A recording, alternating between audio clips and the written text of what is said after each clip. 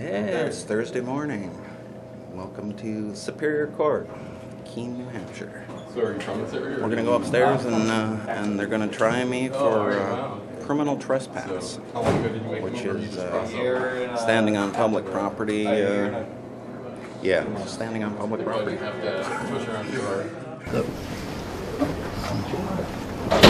All rise.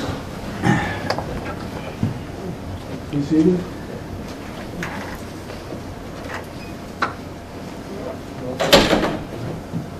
Good morning. This is a matter of the state of New Hampshire versus James Johnson.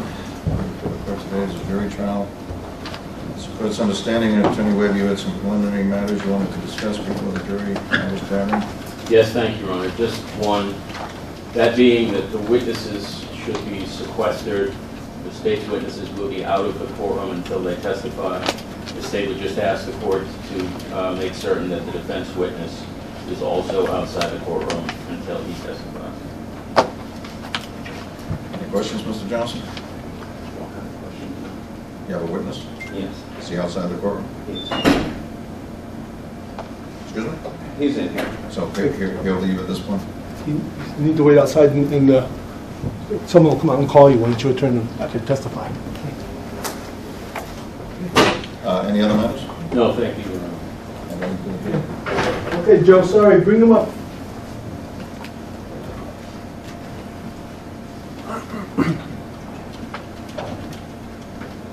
Jim, can I see this one? Please.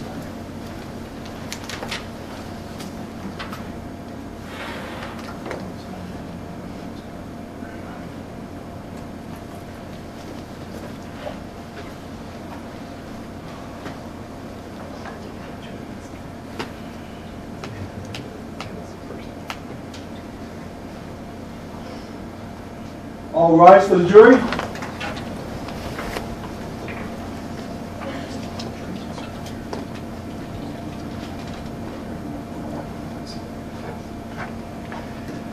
Jury still have the other one, so it's good. They also had his questions.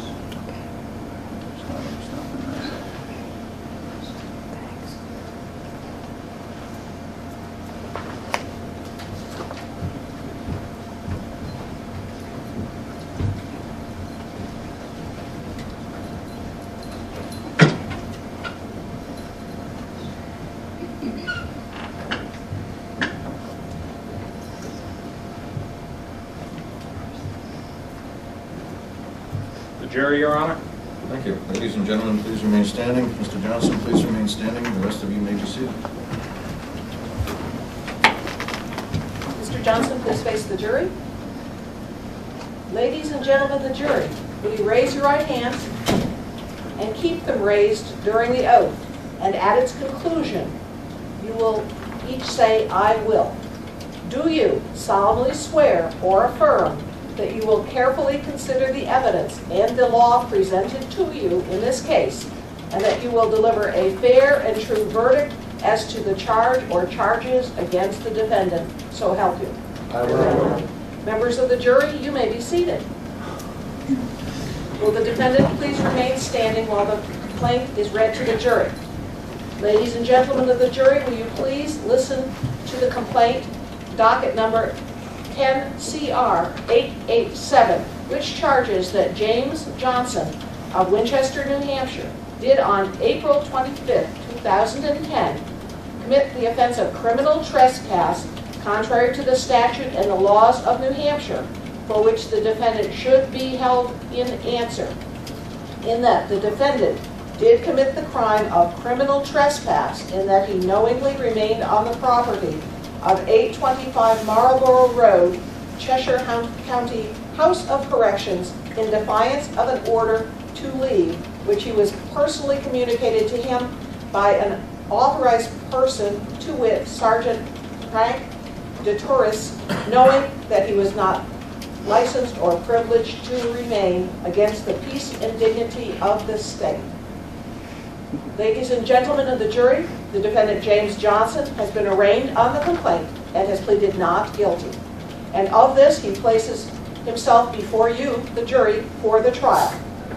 John Webb of the Cheshire County Attorney's Office has joined the issue for the state, and you, the jury, are to say by your verdict if the defendant, James Johnson, is guilty of the offense whereof he stands charged or not guilty. Listen carefully to the evidence. Mr. Johnson, you may be seated. Good morning, ladies and gentlemen. As you may remember, I'm Judge Arnold. Before we begin the trial this morning, there was some preliminary matters I wanted and need to review with you. As I indicated at the time you were selected, this is anticipated to be a one-day trial. We will take a mid-morning, mid-afternoon recess, obviously a luncheon recess. However, if during the course of this trial you have any problems or difficulties, please bring it to my attention or to the bailiff's attention, and we will try to address it. Witnesses in all criminal cases are sequestered, which means they wait outside the courtroom so that they cannot benefit from hearing the testimony of those who precede them. That's the normal case. You're not to consider anything about it. As I will caution you throughout the trial, so at the times we take recesses, you cannot talk about the evidence of the case among yourselves. You can only do so at such time as the evidence has been completed and you're deliberating as a whole. So, I also will tell you that you're not free to do any independent research in this case. This means that during the trial you must not conduct any independent research as to the matters in this case and as to the individuals involved in this case. In other words, you should not consult dictionaries or reference materials, search the internet, websites, blogs, and use any other electronic tools to obtain information about this case or to help you decide this case. You are the sole and exclusive judges of the facts, and the only evidence that you can consider in deciding what the facts are in this case is the testimony that you hear in the courtroom today, both on direct and cross-examination, regardless of who calls the witness, and any exhibits that may be admitted into evidence.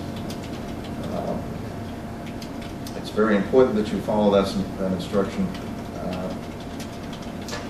I guess with that said, we're ready to proceed with opening statements. Attorney Webb. Thank you.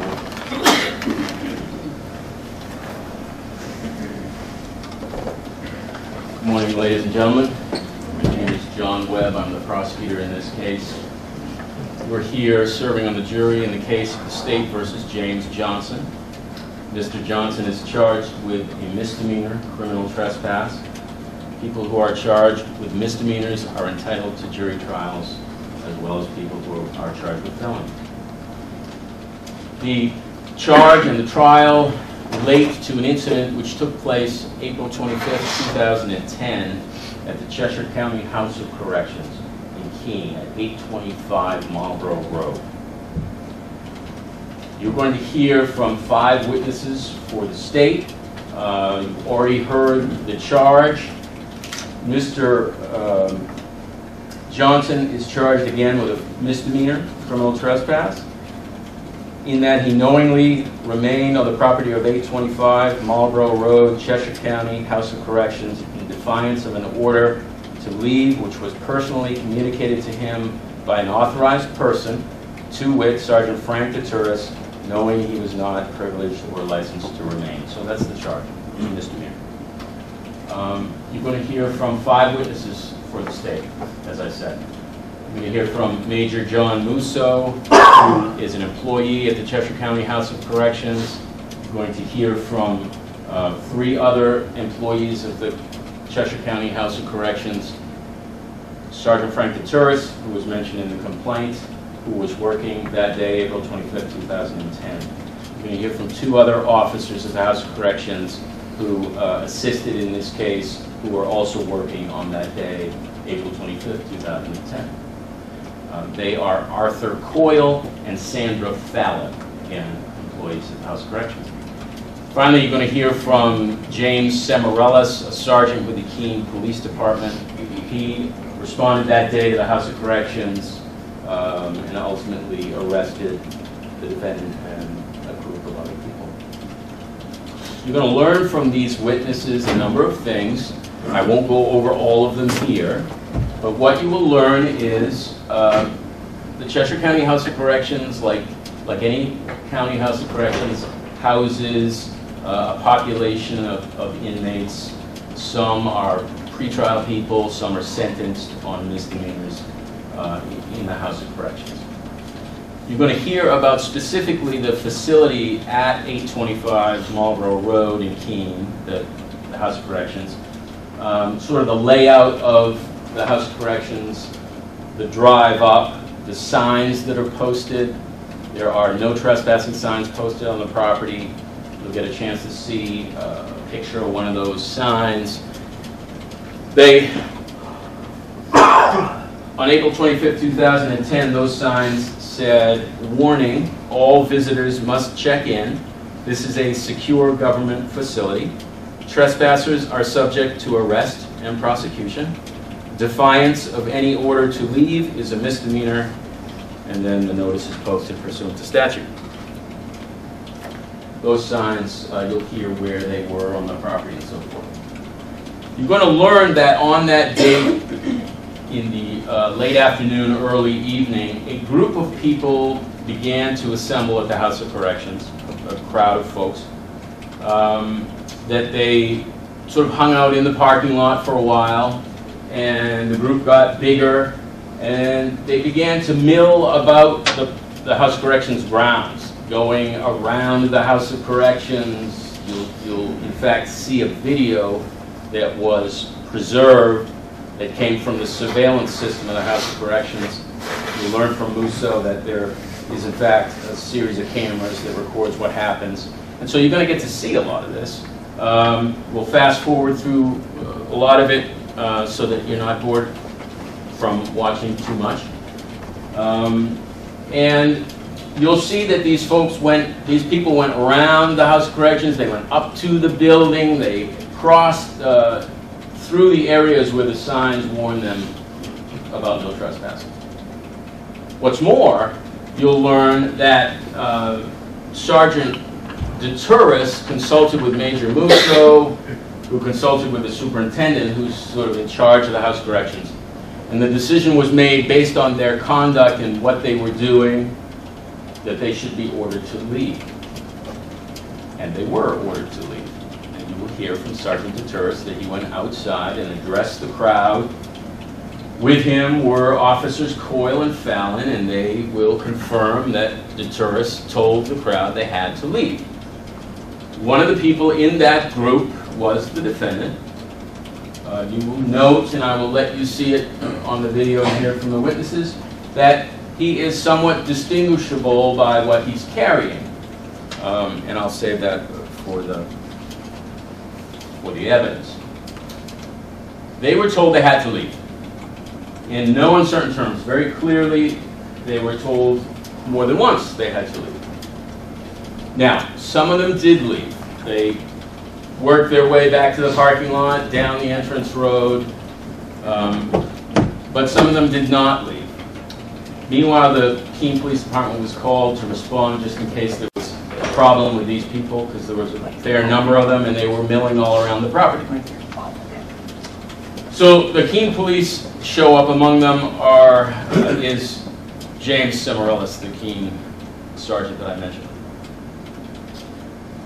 When he's there, a group of these same people that had been told they must leave and get off the property came back up the road and just kept walking, walked around the House of Corrections, again passing these no trespassing signs, and in defiance of that order from DeTuris that had just been given to them, that they have to leave.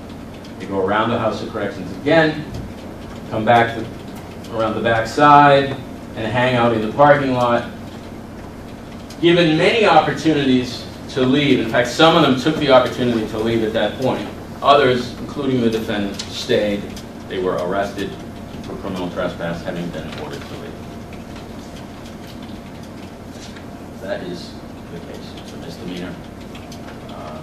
Like I said, you're going to see the video. Certainly not the crime of the century, but you will understand that there are security concerns that the House of Corrections has, that they can't have people milling around the building. The evidence is going to show, the state will argue, that the defendant committed the crime of criminal trespass, the misdemeanor. The law, you will learn from the judge. He's the one that, at the end of the case, instructs you on the law, and you have to follow his instructions. They control. I'd like to give you a brief summary now, so you can have it in mind as we go into the trial. This is the criminal trespass statute. A person is guilty of criminal trespass if, knowing that he is not licensed or privileged to do so, he enters or remains in any place.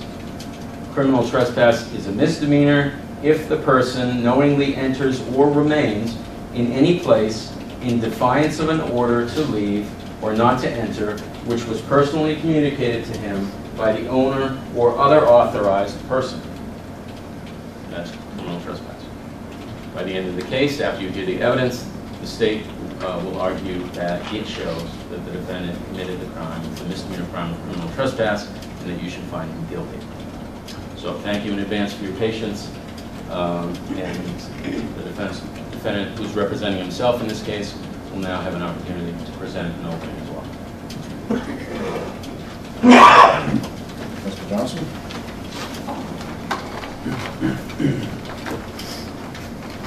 Good morning. My name is James Johnson. Thank you all for being here. I believe that if any of you had your choice, you would not be here. The state has ordered you to be here. They have brought you here, told you where you can park, told you where you should stay, brought you in here, told you where you should sit. And as a final insult, when they locked you in here for jury selection, all you had was a number on your chest. The reason you had a number was because they didn't have enough money to separate your names and give you the dignity of your name. I'm faced with a year in jail as a penalty for this. Objection, Your Honor. I've given this man a great deal of leeway in his Mr. presentation. Johnson, why don't you approach?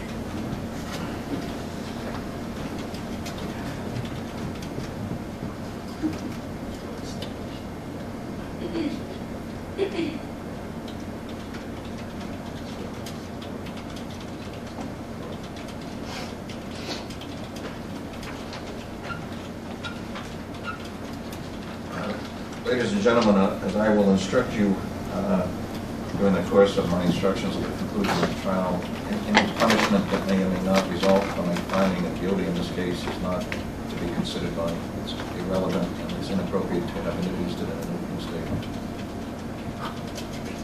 You may proceed, Mr. Johnson. Almost 500 years ago, not quite 500 years ago, a man posted a list on a church door in Germany. His name was Martin Luther. He was rebelling against a royalty, things that he thought were wrong. And he did so with not only the penalty of his life, but of excommunication, which means he's separated from God. The man was a priest, monk. From that posting, the Protestant religion was brought about.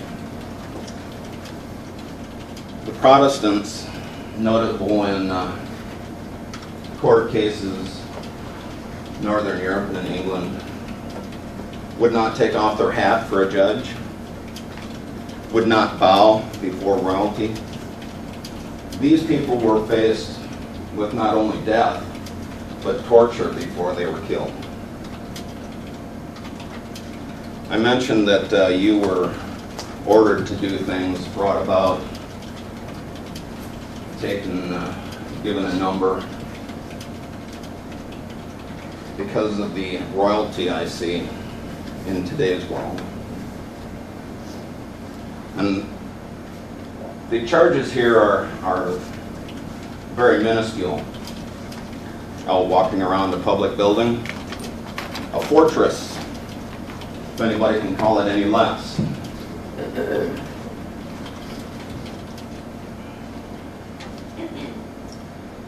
You're actually part of something pretty grand. We have a judge named Arnold. In German, Arnold means powerful ego. Represents our government. We have a prosecutor named Webb. Draw your own conclusions. We have a set of people waiting for change in the world. And we have you, the people who will either say that change will come or change will not. You're actually part of something pretty huge. The prosecutor has said that he will bring 5 witnesses before you to say that I was personally ordered to leave the property. All 5 of those witnesses will before you tell you that they did not personally tell me to get off the property. Every single one of them. You will also be told that I did not have permission to be on the property.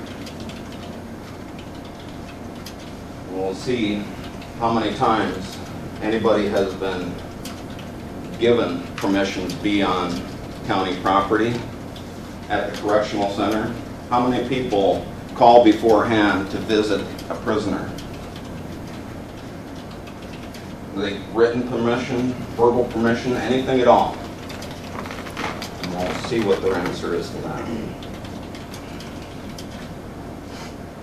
I would hope that you would find me not guilty, since the state only gives you 2 choices, guilty or not guilty.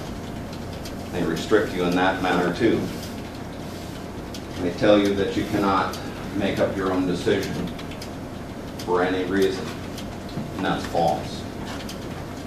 You, as a jury, make the decision in this case without any consequences from anyone.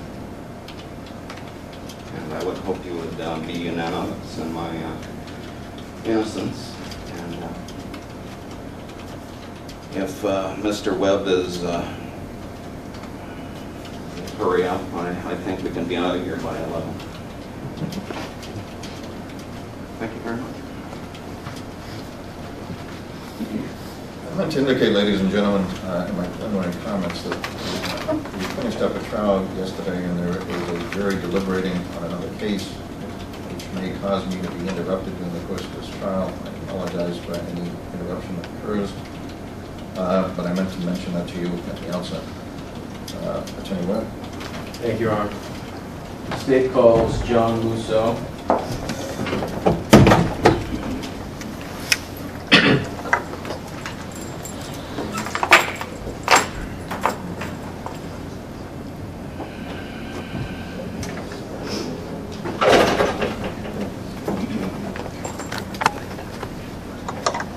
You would just go to the front, remain standing, and raise your right hand, please.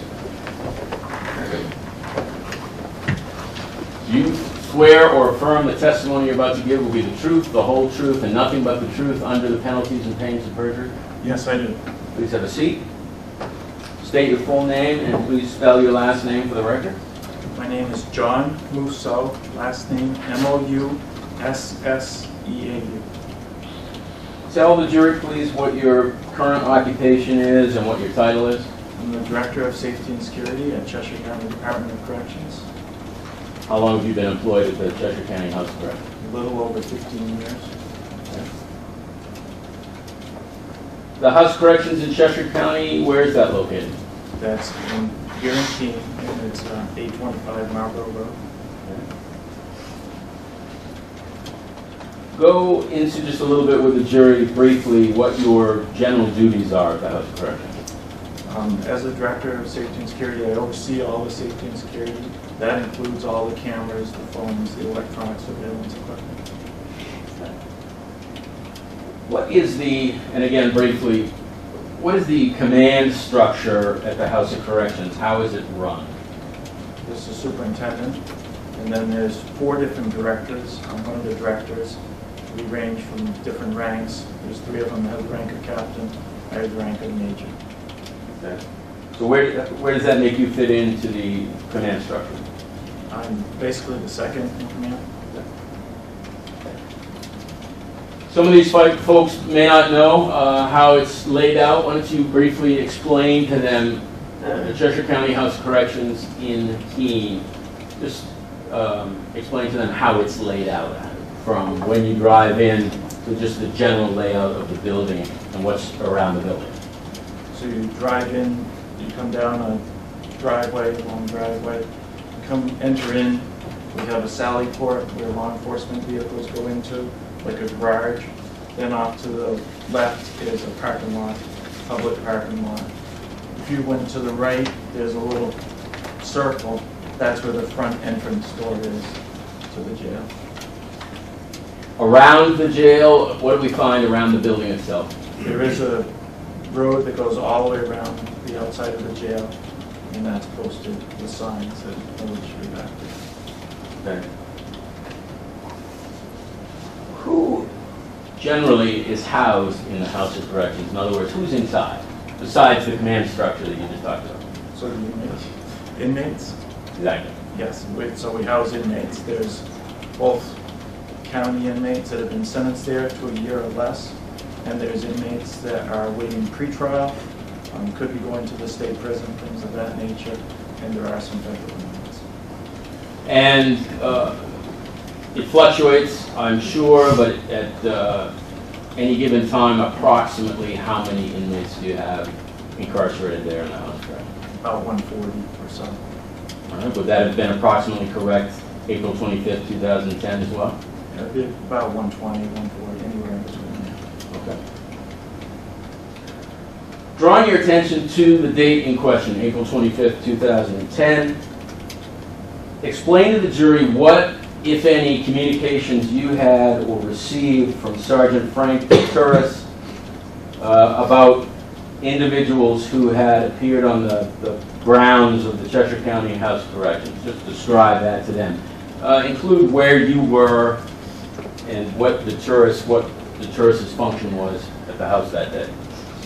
I was at home. I was off duty. I received a phone call around 5:30.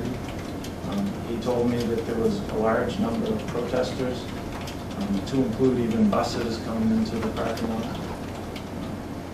So that was my call with him. Did he describe at all further what they were doing on the House of Corrections ground? Well, he said they were, a large amount of them. They had signs. They were just around the building at this point in the parking lot. After receiving that call from Sergeant Turris, what did you do? I called Superintendent Van Wickler. And why did you do that? Because he's my command over me. He's the superintendent. All right.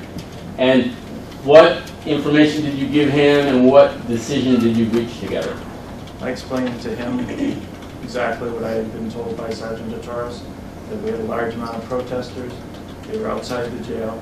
Superintendent Van Wickler advised me to let Sergeant Torres know that he was to tell them to leave, and if they did not leave, then he was to call the Keene Police. And just briefly explain, why is it necessary to call the Keene Police in a situation like this? We felt that, for one, it can get the inmates inside a little bit more riled up. It just didn't seem like a very safe situation. And how do the Keene Police assist you in a situation like this? They would come up and either make them leave or arrest them. Okay. How do you convey your decision in consultation with the superintendent, who you described as being the #1 person at the House of Corrections, essentially? Yes. How do you convey that decision to order these people to leave to Sergeant Turris? I called back to the jail. I got Sergeant Torres on the phone. I explained to him that he needed to go out, tell everybody to leave, and that if they did not leave, then he was to call the Keene Police. All right, and that, because you're the major and he's the sergeant, that's essentially an order you're giving to him, telling him what to do. Is that right? Yes, sir.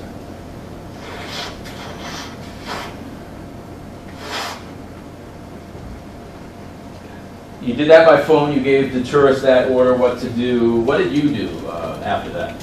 I then started to get ready and did respond to the jail. When you arrived at the jail, why don't you just explain briefly to the jury the situation? Where was it at that point when you arrived? And how long was it before you got there? I got there, I believe it would have been about 6:15, 6:30. When I got there was nobody in the parking lot. I pulled up to the outside of our bay where the law enforcement would enter and went in the side door there. Inside, when I went through there and then into the booking area, I saw a large amount of individuals. And I was told that they had been placed under arrest. Okay.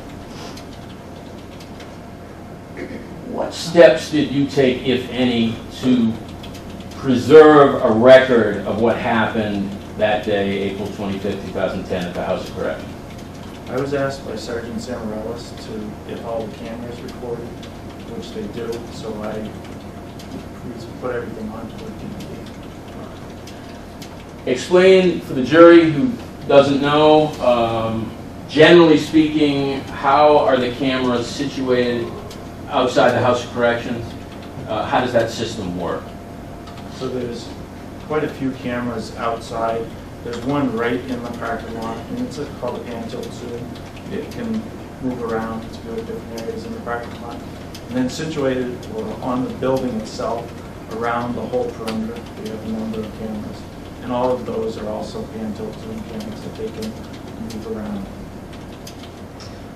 You say the cameras can pan and move around. Who is controlling the cameras at any given time? There's 2 officers in the control room, and they control those.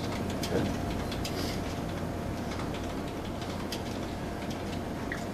You testified that you preserved some of the video of the events of that day, April 25th, 2010. Just roughly, how many cameras did you preserve?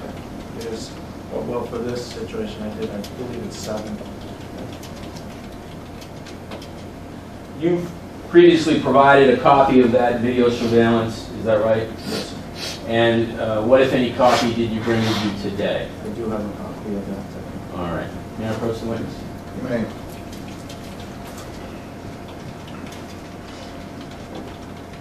You have this marked for identification as State's Exhibit 1.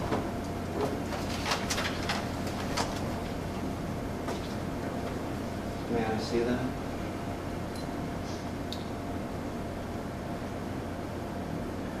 It's being marked for identification, Mr. Johnson. You certainly have a chance to look at it. In fact, if you want a copy, then we'll get it now.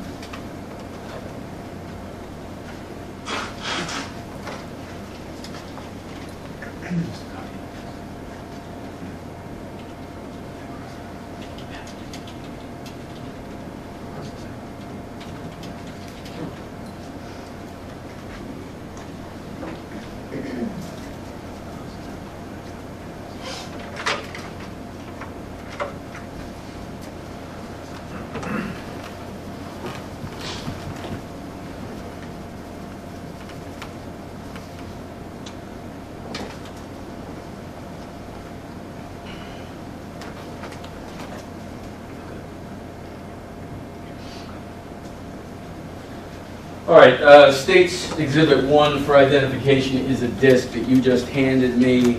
Did you verify that this is, in fact, an accurate copy of the video surveillance, April 25th, 2010, that you had previously preserved? Yes. I'd ask that the ID be stricken on this exhibit.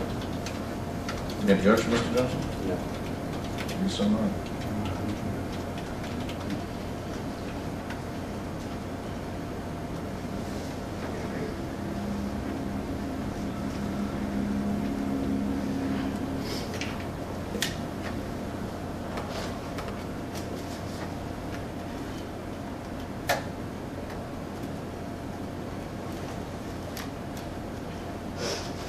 Major Musso, place the disc, State's Exhibit 1, into a laptop here to project momentarily on the screen to your left.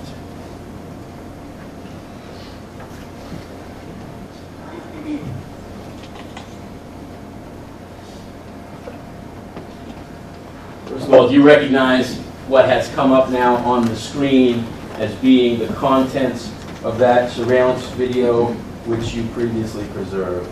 Yes. Let me interrupt here for a minute. Mr. Johnson, if you can't see it, you can sit over one of these chairs.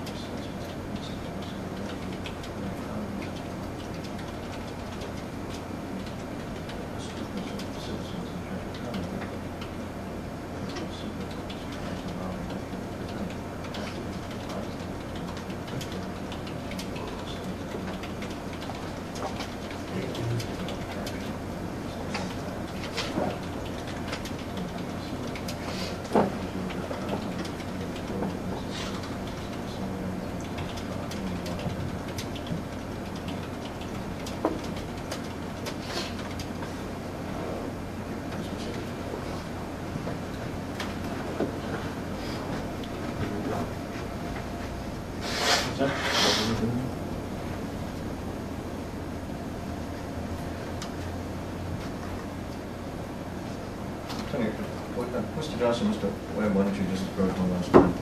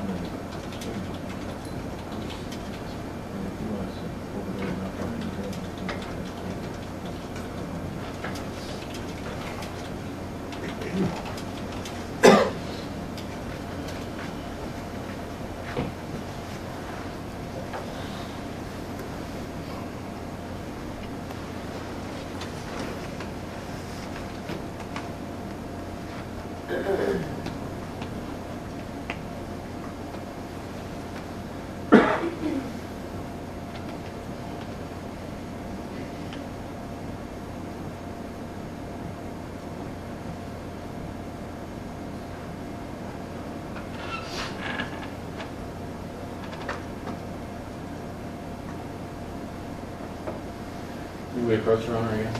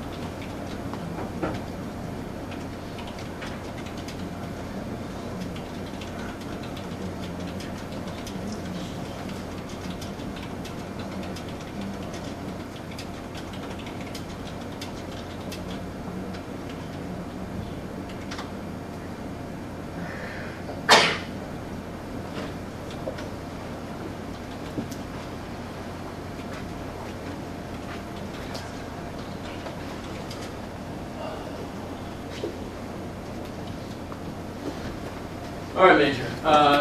Drawing your attention to the screen, you recognize this as being one of the camera views at the Cheshire County House of Corrections, which you preserved on the date April 25th, 2010. Yes, sir. And that motion there is the panning motion you were talking about. The person in the control room can move the camera around. Yes, sir. Is that right? All right. Now down at the bottom of the screen here, which I'm pointing to, there's the date, April 25th, 2010. The time appears to say something other than about 6 p.m. What, if any, explanation is there for the time being off? We moved into the jail on April 22nd. This was April 25th. We didn't realize that the times were off on all of the DVRs. When I checked and verified, there's about a 7-hour difference. All right. But the date, April 25th, 2010, is accurate? Yes, sir.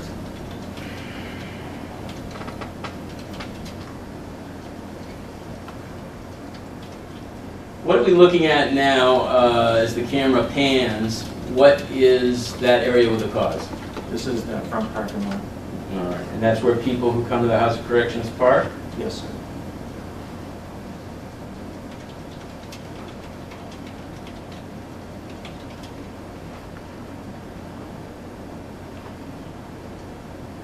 I'm going to fast forward a little bit.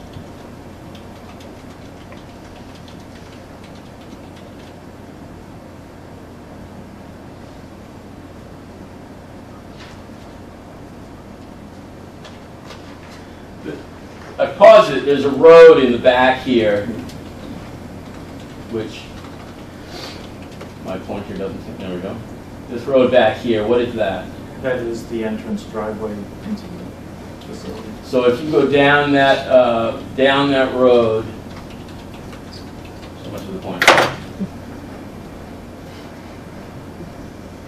Toward the right, that leads where? Leads out to the entrance to Marlborough Road. All right, down so- to the highway. Now, is that the only way in up that road, essentially, unless you're on foot? Yes.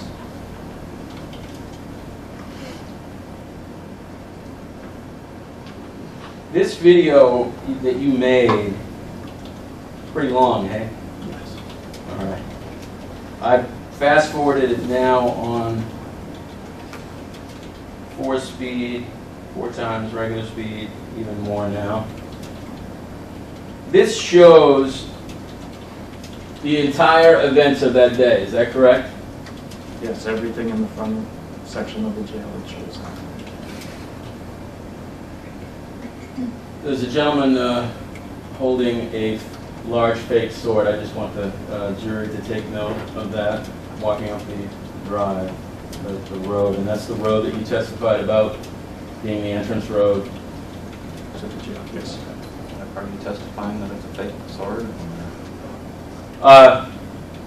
Well, Your Honor, I'm willing to strike the fake word. I'll sustain the objection. What appears to be a sword. Just please take note of that individual.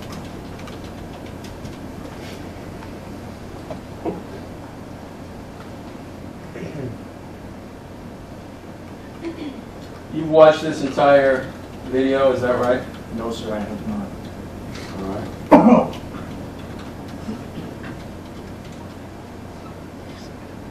So you verified that all the camera views that we're going to look at today are from that day, April 25, 2010. Yes. Okay.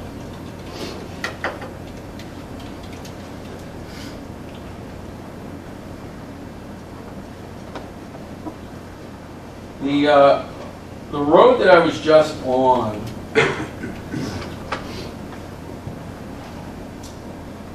I'll wait until I get there again.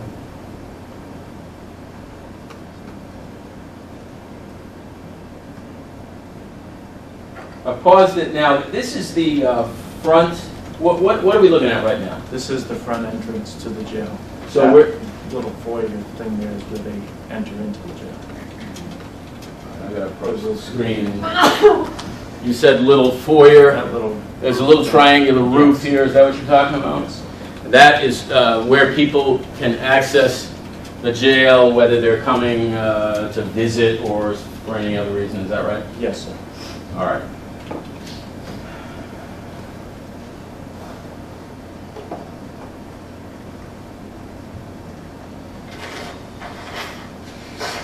What we're watching now occurred prior to your arrival, is that correct? Yes, sir.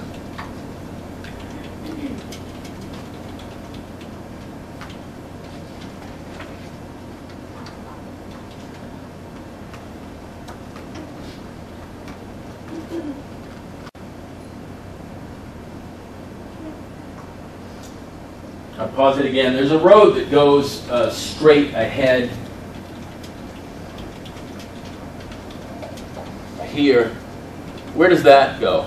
It goes around the outside of the jail, and we consider that the secure part of the facility. All right, so the road around, does it wrap around the back side of the building? Yes, it does. Goes all the way around. Comes out on the other Comes out on side? the other side. All that back area you consider the secure part of the building? Yes, sir.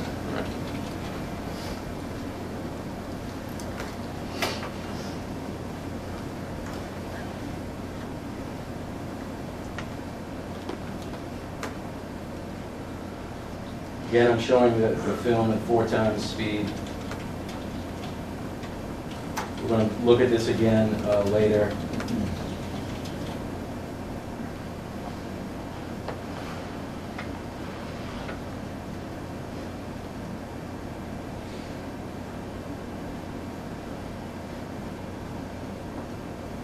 People now are headed in what direction? As though they were either leaving, it's along the front side of the jail where the front end driveway is, where the parking lot is.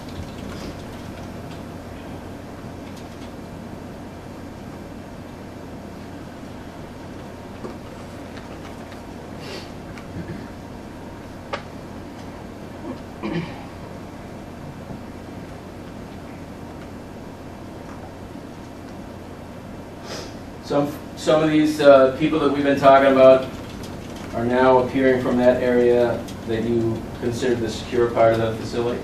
Yes, sir. Now, what security concerns do you have with people going on the back side of the House of Corrections? That's where our main housing units are for the male prisoners. All right. Getting them riled up would be bad for us. Would be bad for you, in what way?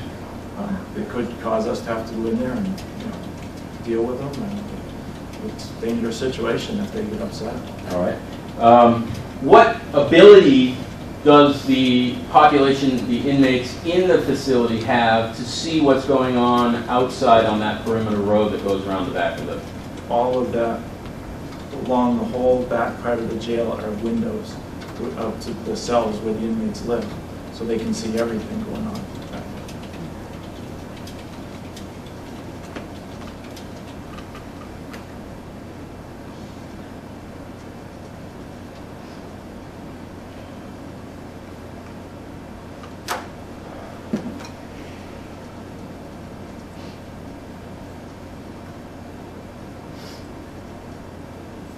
Again, I'm fast forwarding the tape.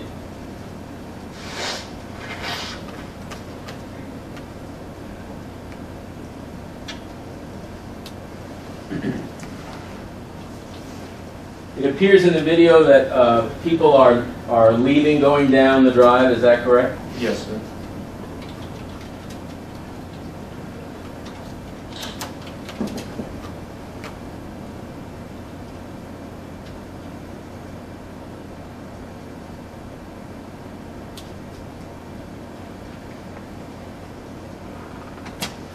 And once again, this is that same road you were testifying about. This road is the way to get out of the facility, the only way in a car, right? Yes. All right.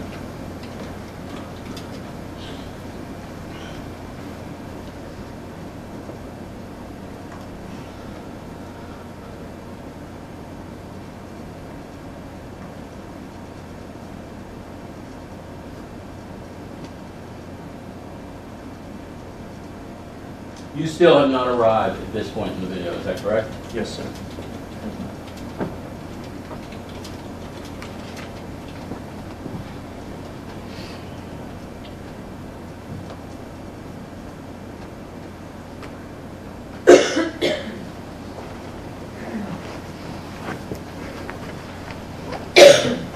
That sign that we're looking at, is this one of the many no trespassing signs that are on the property? Yes, it is.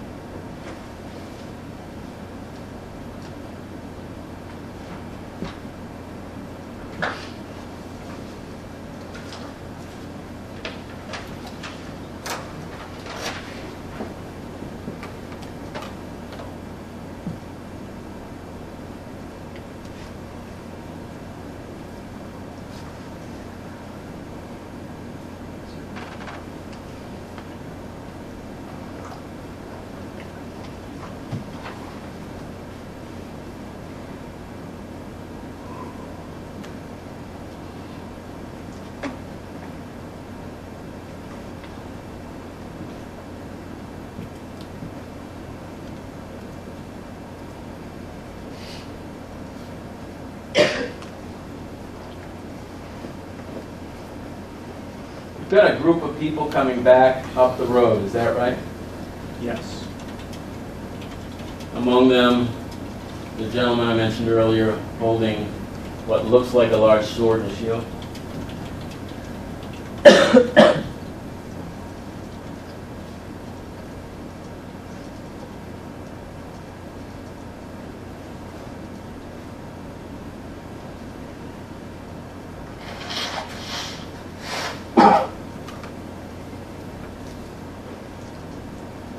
And they go, where is that they're headed?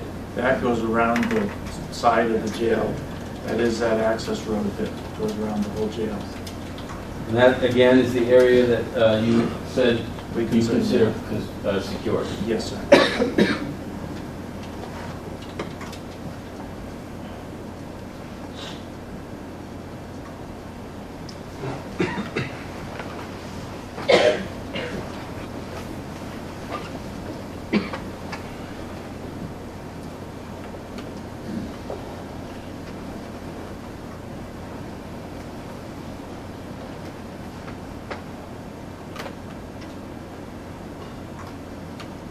What are we looking at here? Sergeant DeTorres on the left. Sergeant Frank DeTurris on the left, and It looks to me to be Sergeant Sandoval's. okay.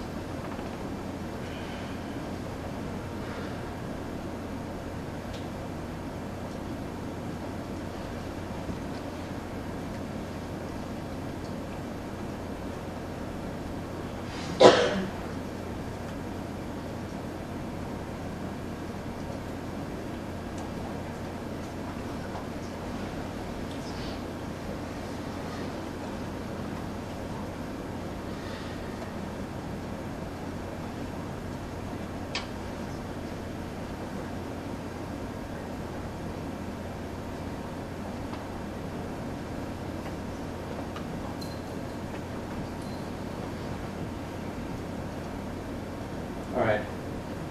Now, you've got in the back there some people hearing in the back. And these right here, you see them?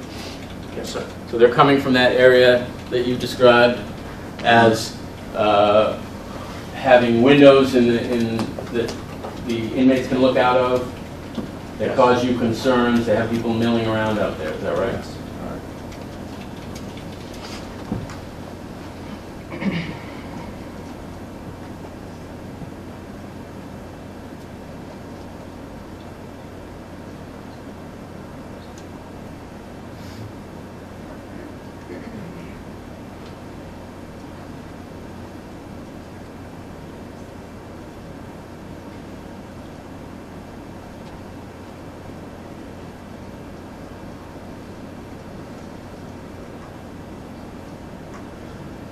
I'm just going to let that play for a little bit.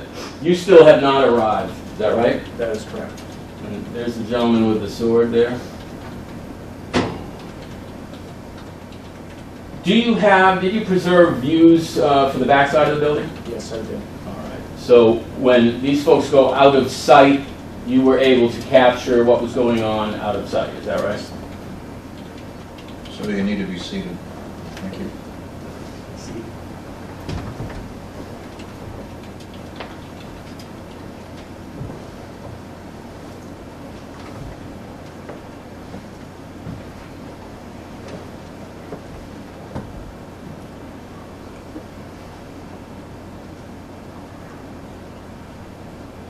I'm going to exit out of this particular view.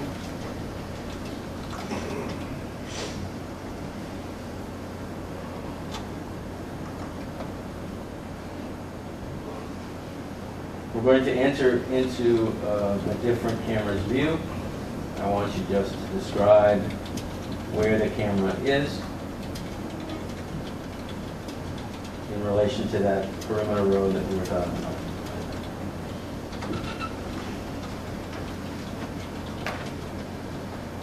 This is on the, as you come in, you go to the right of the jail and start going down. This is that perimeter road, and in the background you can see Route 101. All right, so that would be what, the north side of the jail essentially?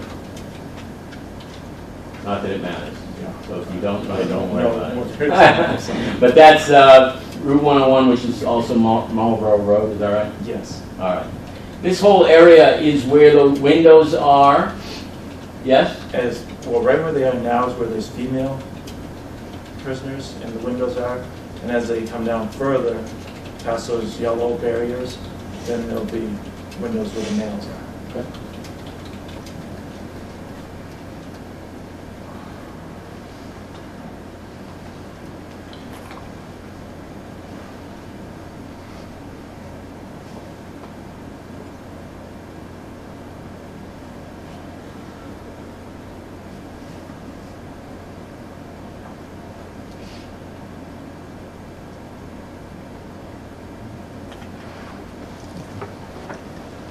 That the male, that's now showing the male blocks, Yes. and you can just see the windows in the building that I will attempt to point out. What are these things right here? Yes, those are the windows to the male unit. All right.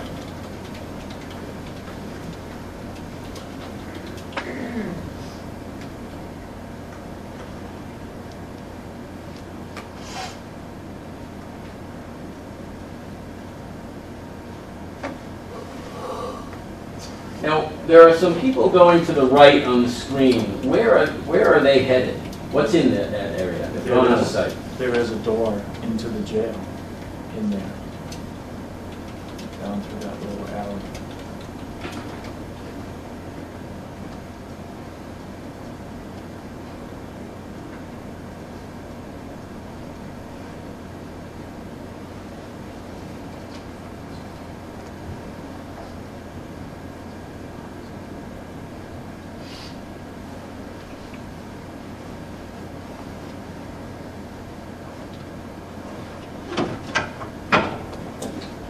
That panning view that we just looked at, that also shows windows into the inmate area. Yes.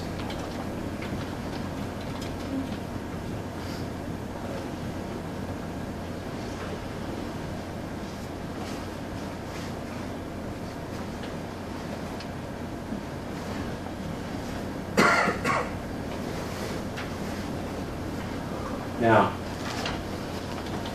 the gentleman with the sword and the shield just came out of that area you were describing, an alcove with a door into the Yes. there is a Facility? door. Yes, sir. also windows in that area? Or? Yes, there's windows. There'd be the segregation in there, as I could see.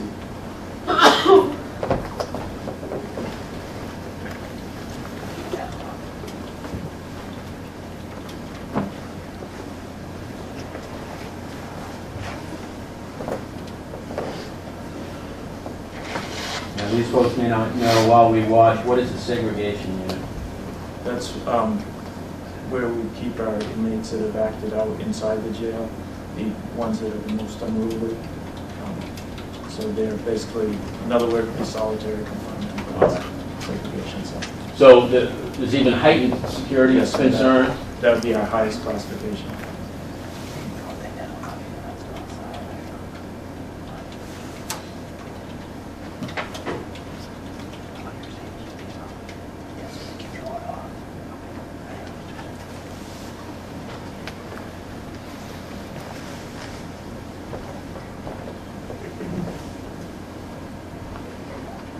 Where are they headed now? That's around the back of the jail. And is there another camera view around the back of the jail? Yes, sir, there is.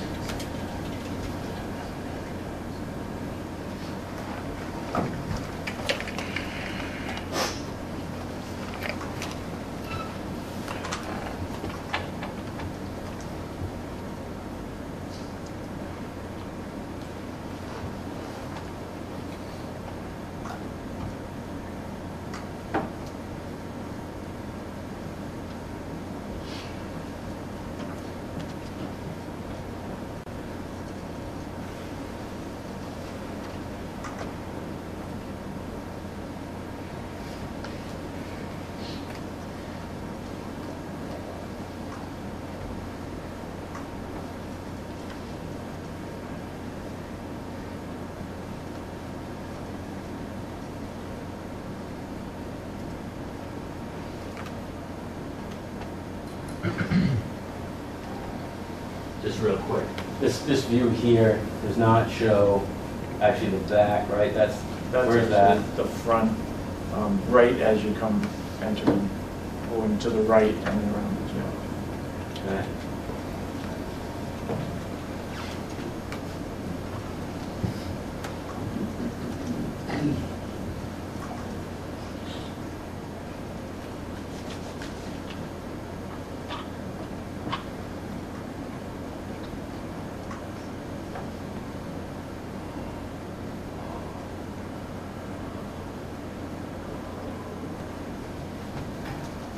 Where's this camera? That is also along that same road. You can see, it's right on the corner of the back of the jail, and you can see that road as they come along inside, and it goes all the way around and covers the back of the jail. So this, I'll approach the screen here. This road here is the perimeter road Yes, that goes around the house yes. of corrections. And they're actually inside the perimeter road at this point, is that right? Yes, sir. Okay.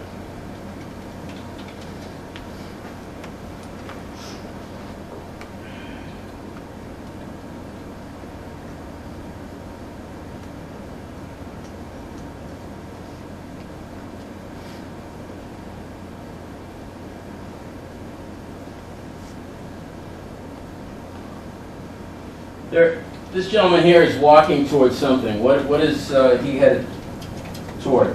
That is a door on the back of the jail. Objection. Mr. Johnson, you need to stand and address me as to what the objection is. Should we approach him? You can approach, sure.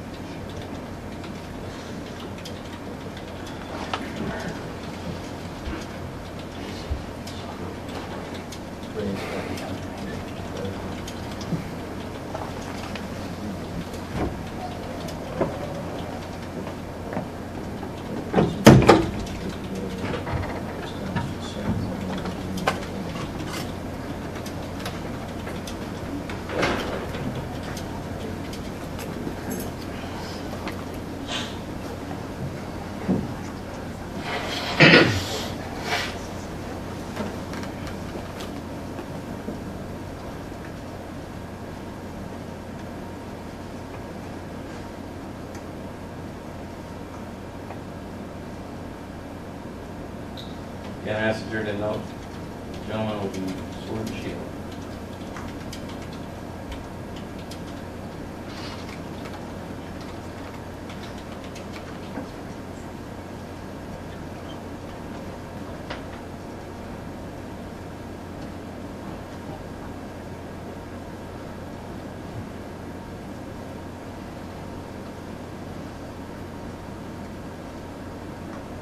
This whole group passing by the windows you described? Yes, they have.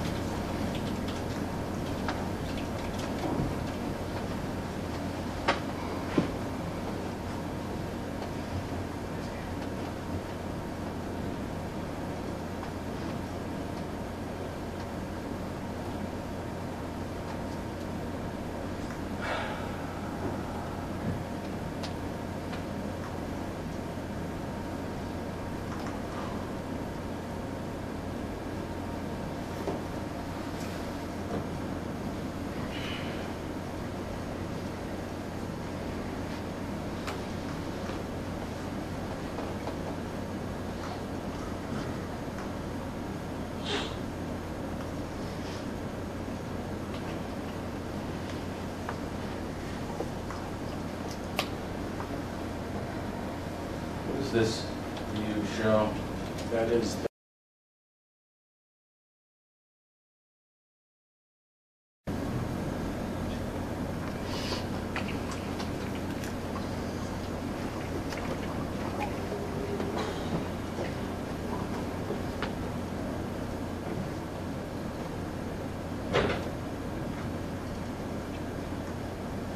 And this is what? this is also the back, it's just showing it from the other side, so it's on the opposite corner. All right, so it's the same thing we've been watching. One of these people pulls on the back door. Right.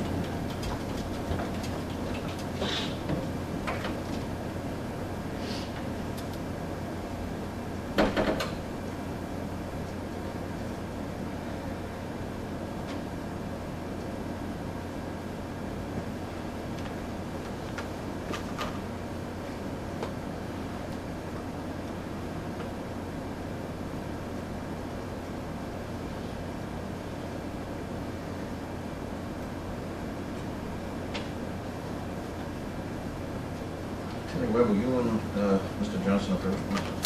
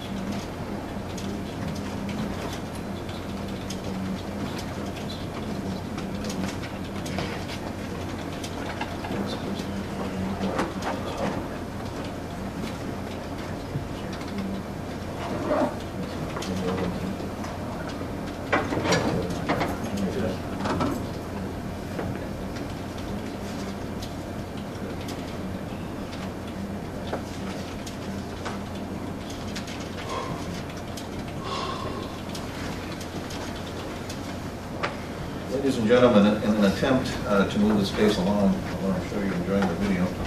The parties have agreed and stipulated that Mr. Johnson was present at the Cheshire County House of Corrections on April 25th of last year, and that the only issue that will be presented to you for your consideration is whether Mr. Johnson was given adequate notice to depart and whether a reasonable person would have taken it as such. I think Mr. Johnson reflected in his opening statement that the issue that as he saw it was that he was not personally advised to leave. So he has stipulated that he was there, and we will proceed. The state will now proceed in presenting evidence as to what notice was provided to Mr. Johnson and anybody else there as to the appropriateness of their presence and whether they needed to leave. Does that accurately set forth our discussion, Mr. Webb? Yes, Your Honor, with the addition that the defendant has indicated that he also stipulates he's the person with the large sword. Does that accurately reflect our discussions, Mr. Johnson? It does. Thank you.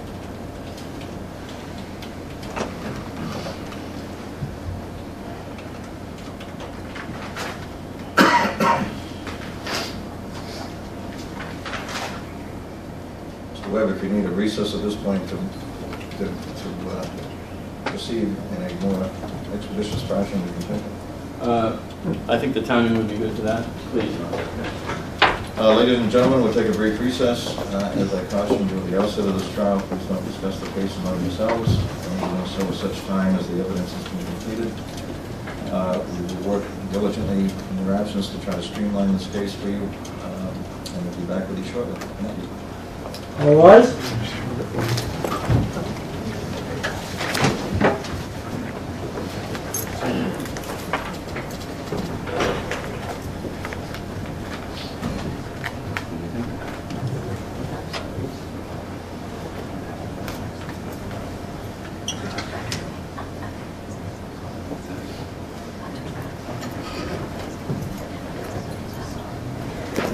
state has planned for you, Mr. Bishop. You can step out and stay there, whatever you want to do.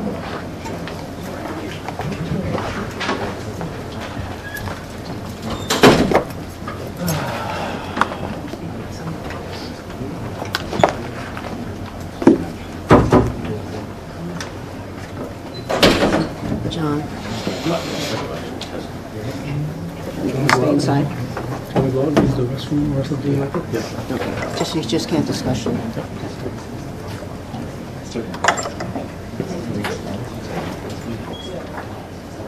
Do whatever you want.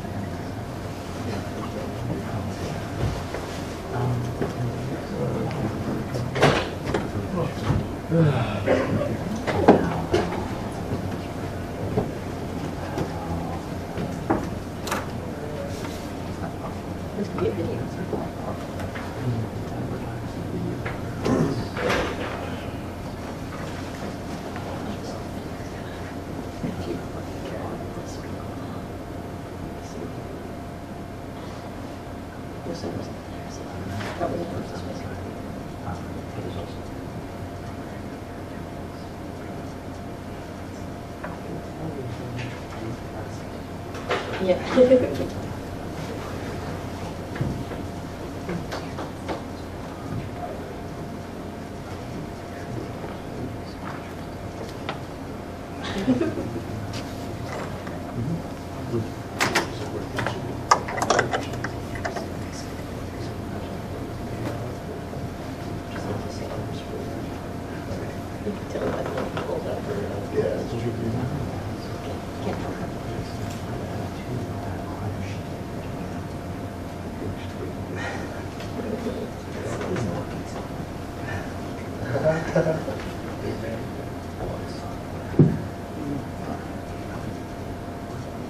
What'd you think of the open? Good. I don't get the connection between Mark was there. We just lay it out. Open it. I gotta face that.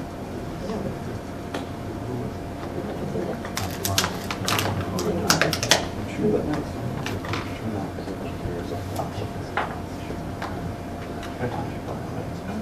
That's what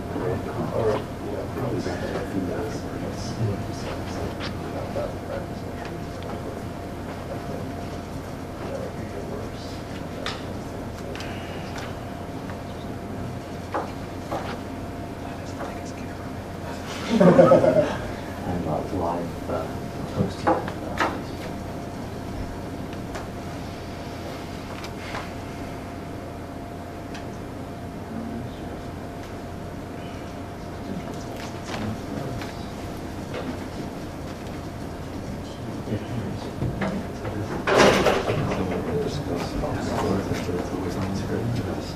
There's a free stater.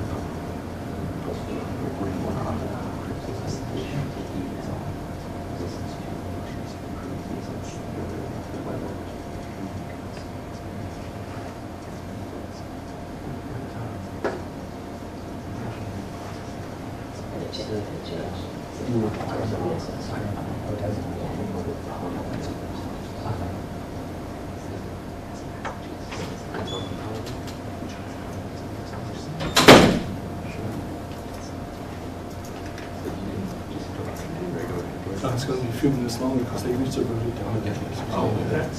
That's everything. A few minutes, Johnson. It's going to be a few more minutes because they reached the verdict and the trial that he did, he did it. So we'll be, we need to be at 10:50.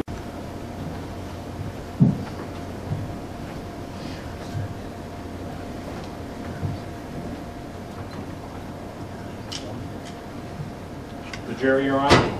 Thank you. Please be seated. Apologies, ladies and gentlemen, for the length of the recess I had to deal with the other jury, which I mentioned to you might be a possibility earlier. That case has now been resolved. There should be no further interruptions, but my apologies.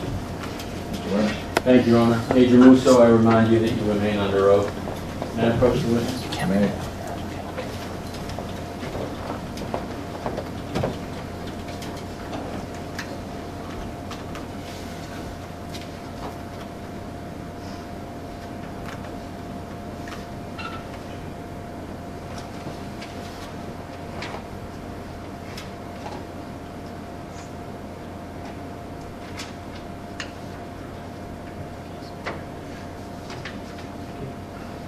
Major Musso, I'm showing you what's marked for identification purposes as State's Exhibit 2. Do you recognize what that is? Yes, this is the signs go around the jail. Okay, and that was the sign as it appeared April 25th, 2010? Yes. And now I'm showing you State's Exhibit 3 for identification purposes. Same photo, just a little bit enlarged, is that right? Yes. All right. Are these accurate photographs of the no trespassing signs as they appeared on the date in question, April 25th, 2010? Yes, they are.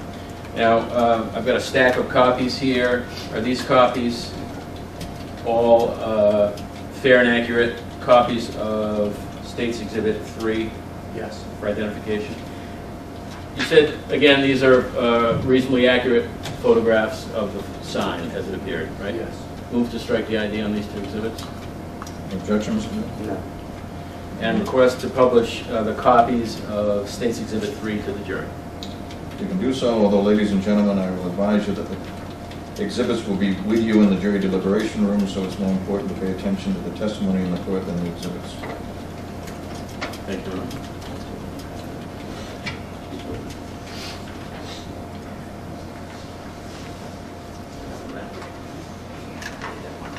Thanks.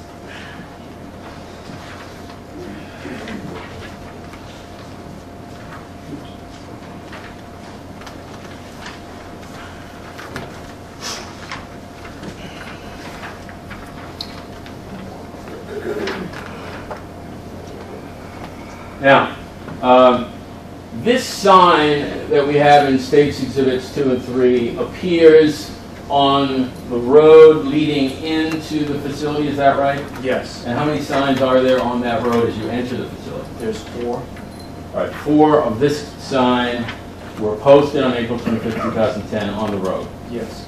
And permission to approach again? Granted.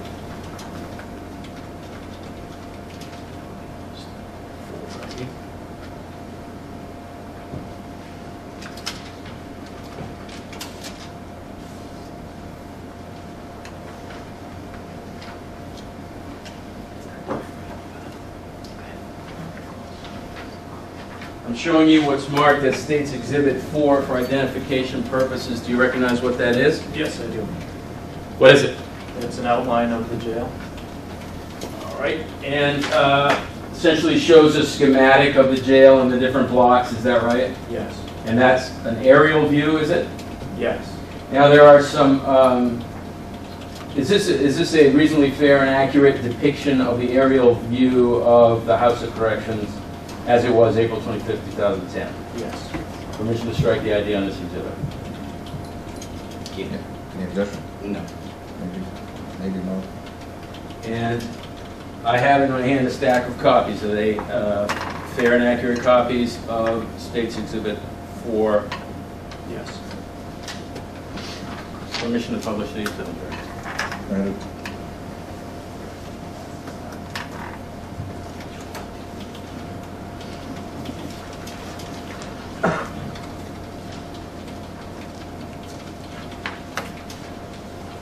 All right, let's look at State's 4 for a moment.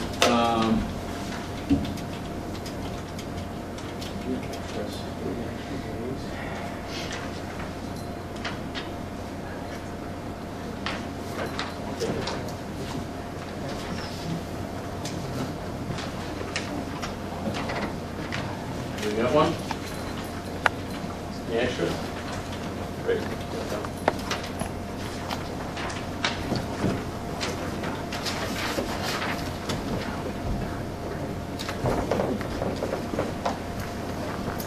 All right, the State's Exhibit 4 is, you said, an aerial view of the whole House of Corrections. There are black dots around the perimeter of the schematic, and it appears there are how many? There's 7. And what do those black dots represent? That's where the signs are. All right. These signs are. So the signs depicted in States 2 and 3, it's the same sign. Those are all posted in those 7 locations? Yes, sir. And that's in addition to the 4 on the road? Correct. Okay. And then there's, it says on the chart here, 1 going... There is one on the gate that goes up the access road to the water tower. All right, so we got 12 signs on the property in total. Yes. All right.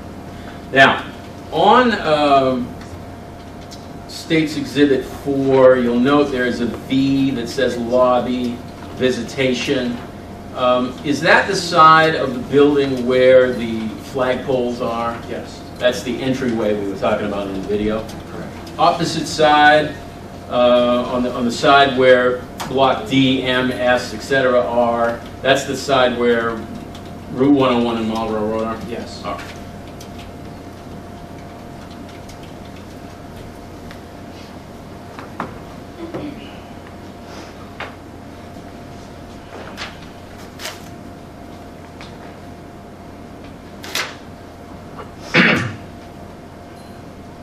Now, we watched in the video as 2 times as the defendant walked on the end of the House of Corrections down where D and K are located in States 4 on the dirt. Was that inside the perimeter of the signs? When he walked on the end of the building, was it inside the perimeter of the sign? Yes. All right. And what about when it appeared from the video that he went into one of those side alcoves? Is that also past the sign? Yes, it is. All right.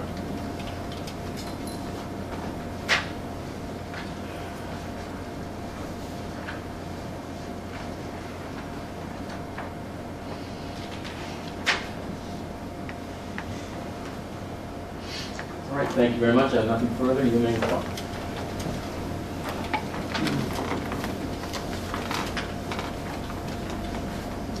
Major Musso? You said you were head of security at the House of Corrections? I'm the Director of Safety and Security. Director of Safety and Security. Is your building secure? I hope that my building's secure. It needs to be, the inside. If someone were to walk up to the any of the doors on the outside of the building and tug on them, would they open? It shouldn't. They should. They should not. They should be. Is there a reason they would open? If somebody mistakenly hit a door, unlocked it or something. They're all controlled by the cameras. Mr. Johnson, I don't know what the relevancy of this line of questioning is. It was shown in the video that since it was presented to the jury that somebody tugged on the door. I'm just wondering how unsafe that was. Well, I think that you and the state have agreed that the issue is whether you were properly advised of your right not to be there. So whether the facility is secure or not is irrelevant for purposes of this case. Very good, that's what I want. At what point did you personally tell me to leave the property? I never told you personally to leave the property. And one other thing that is addressed here is how many people asked you permission to come onto the property? Nobody asked permission to come on the property. They're allowed to come there if they're there to visit or for a purpose. So if I read this correctly,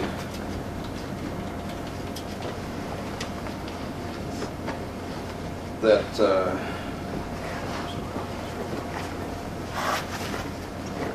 a person is guilty of criminal trespass if knowing that he is not licensed or privileged to do so. Do you ever license anybody to be on the property? I don't understand what that would mean. So you would say there was no licensing involved. You have no knowledge of such things. Yeah. Okay. And would you say when a person walks up the driveway, they're privileged to be on the property? As long as they're there for a purpose, a lawful purpose, yes. And you state fully and with your full knowledge that you did not personally advise me to get off the property? Absolutely not. I do not advise you. No further questions. Just one. The privilege ceases when someone's ordered to leave the property. Is that right? Yes. Thank you. Nothing further. Thank you. You may step down. Witnesses excused, Emerson? The state does not require presence or anything. Witness excused, Mr. Yes. State calls Frank DeTouris.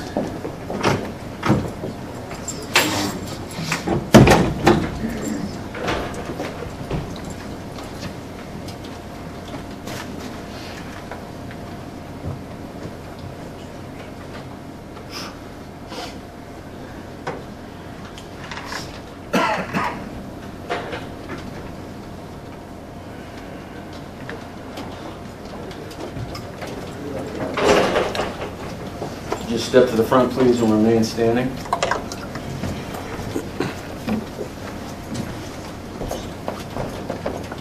Please raise your right hand.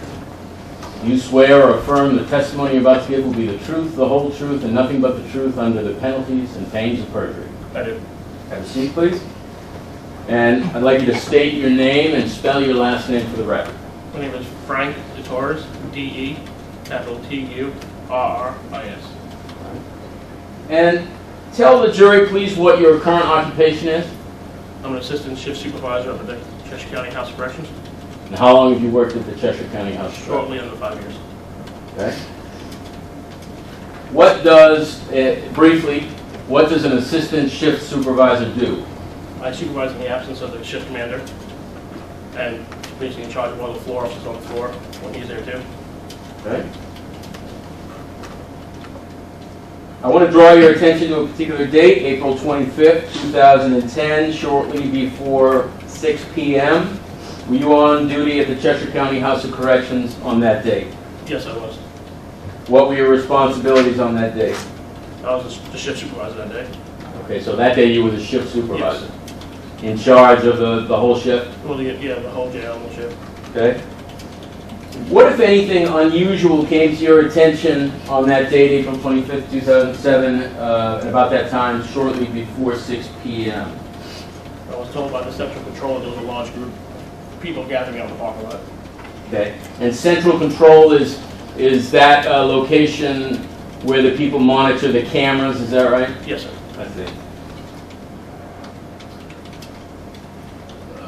When you learned about this information, specifically what were you told by central control was happening outside? But there was a large group of people gathering outside with some signs. Okay.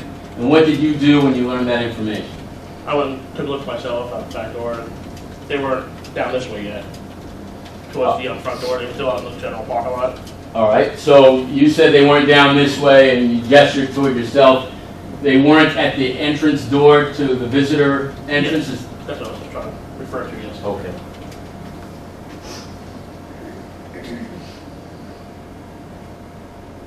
You saw for yourself what was going on, and what did you do after you saw what was happening?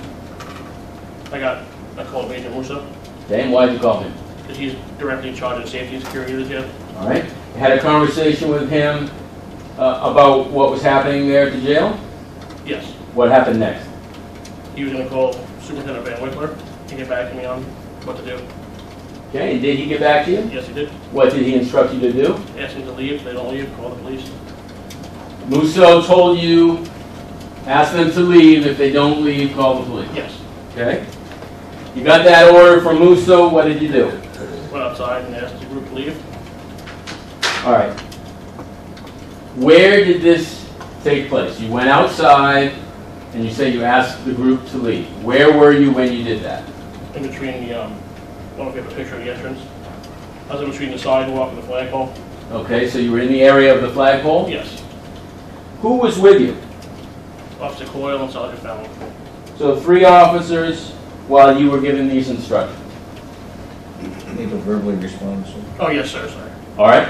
Now, I want you to tell the jury, we're going to look at a picture in a minute, but I want you to tell the jury what you told this group of people. Go ahead. General, you guys all, you both can't leave, you can't be out here gathering, it's private property, I told them at the time. You can't be out here, if you don't leave, I'm gonna call the King Police. All right. And how, when you gave these instructions, how loud were you being? Loud enough that people who heard me did leave, some people in the back left. Okay, so even the people in the back left? What response did you get that made? Was there a verbal answer to that? No? From, oh yes, there was people in the back heard me, yes. All right. What was it about their actions that made you believe that they heard you? They started leaving. Okay. How many times did you tell them this? 2 or 3 times. Okay.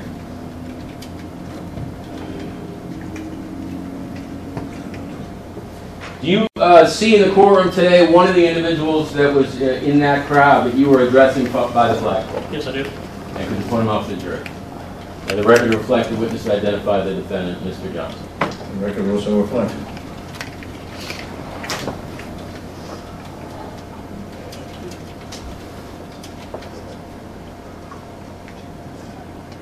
Now, draw your attention to the screen. You see a picture of the Cheshire County House of Corrections, and you can see in that picture the flags. Is that right? Yes. Here are the flags, correct? Is this the area you're talking about where you were when you addressed the crowd? Yes.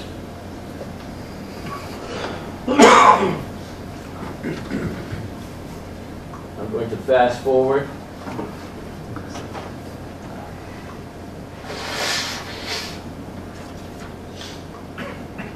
And it's going to go very fast, so don't get dizzy.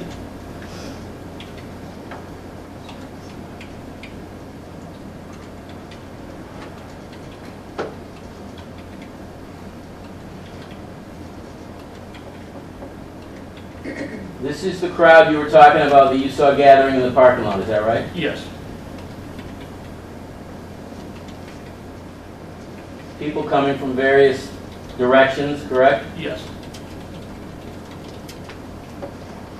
The defendant, however, came up the road, right? Yes.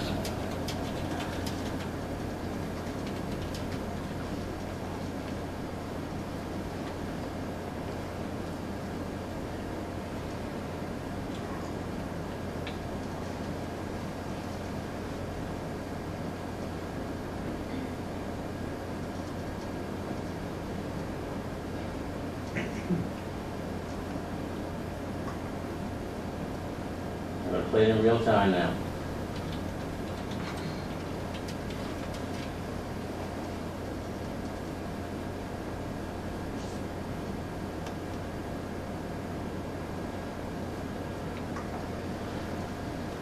Coming out of the entrance are 2 individuals. Who are they? I'm going to point to them on the screen. These 2 right here, who are they?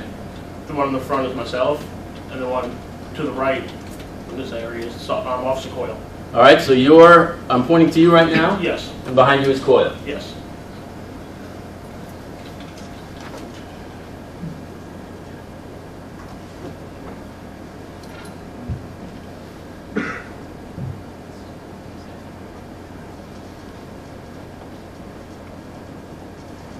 Now, are you beginning to address the crowd here? I believe so, yes.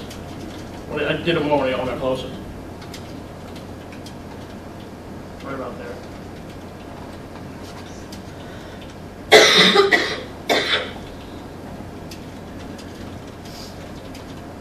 There's a 3rd person that's just come out. Who's that? That's Sergeant Fallon. Okay.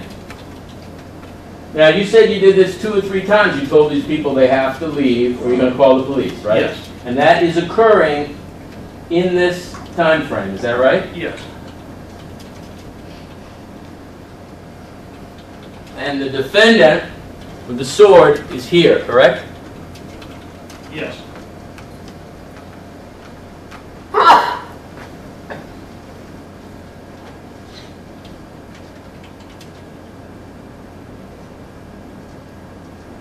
any doubt in your mind that you were loud enough to make all these people hear you? There's no doubt in my mind, they all heard it. Okay. What was that? Well, they heard me because someone started walking away.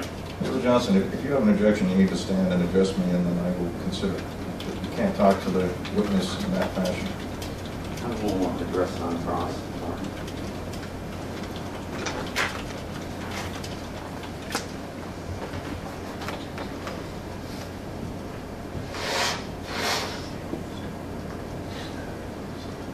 The group, I'm fast forwarding at high speed. Evidently in response to you telling them they had to go, starts to head toward the parking lot, right? Yes. Okay. That's an assumption. It's objection. That's an assumption on his part as to why the crowd is moving. Yep. I asked what the appearance was. It's certainly a fair assessment. I'm going to overrule the objection, Mr.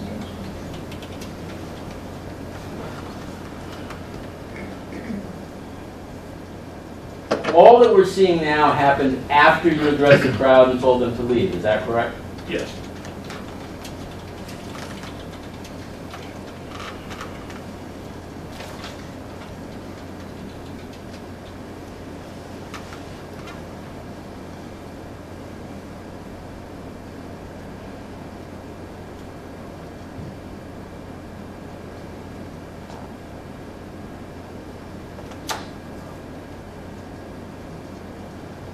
It certainly appears that most of the people are leaving, correct? Yes.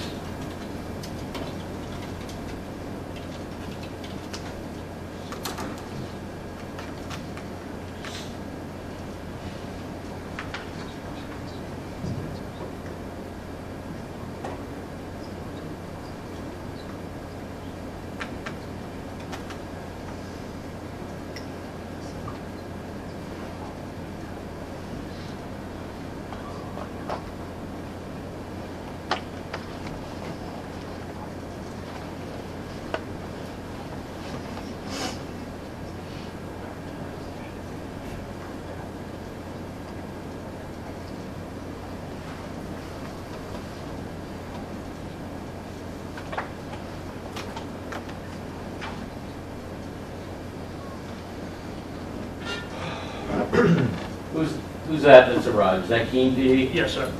All right, we're still fast forwarding. And here comes back a group of the same people you just told to leave. Is that right? Yes. Including the defendant with his sword. Yes.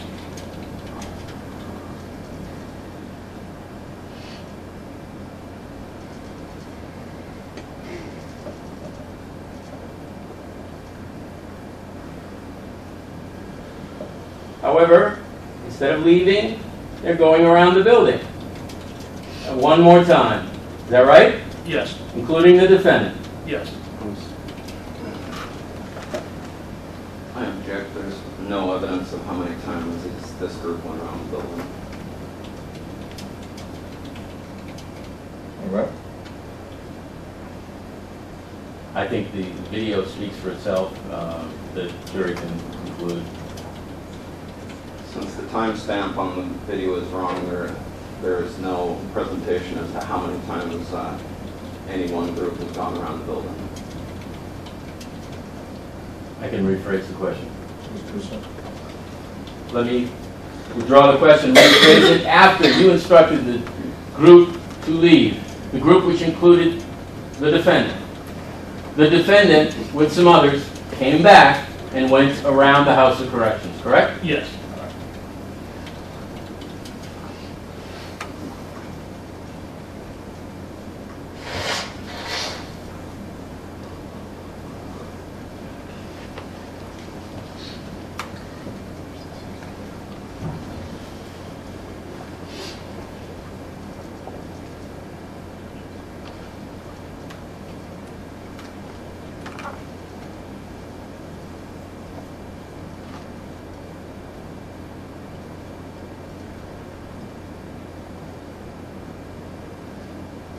And here they come back from the backside, right?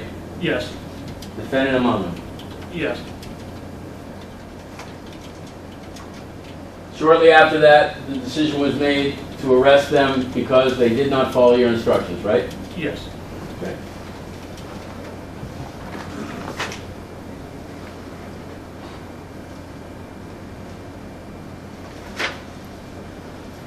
Some of them were actually still allowed to leave, but those who hung around still in the parking lot were the ones who got arrested. Is that right? Yes. Thank you. You may inquire. Johnson? Thank you. Sergeant Deterris, you were asked if you thought everybody heard you in the crowd. How did you answer? I said, well, yeah, I said yes, then, well, What was the well about? most people heard because there was other people chanting on me, why must we leave? People had to hear me because so many people in the back left. So you just assumed that they heard you because they turned around and were doing something else? I'm assuming they heard me because they started leaving. Do we have hour 10, minute 25, please? Sure.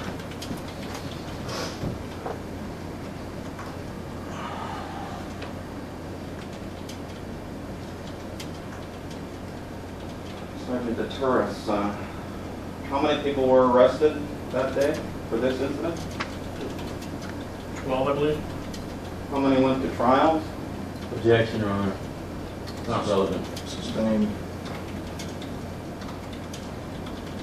Of your personal experience, how many trials did you testify in? Objection. It's not relevant. Wish to approach, Mr. Johnson? Yes.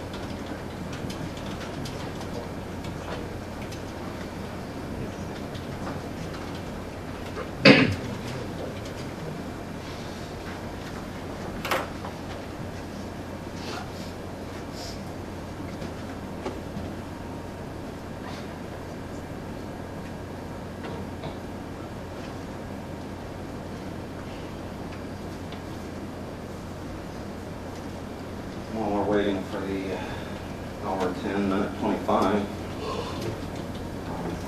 did you personally tell me to leave the property? I personally told the group, and you were on the group.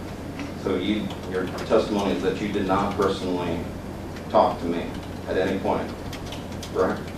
Not personally to you one-on-one, no. Objection, may we approach? Okay.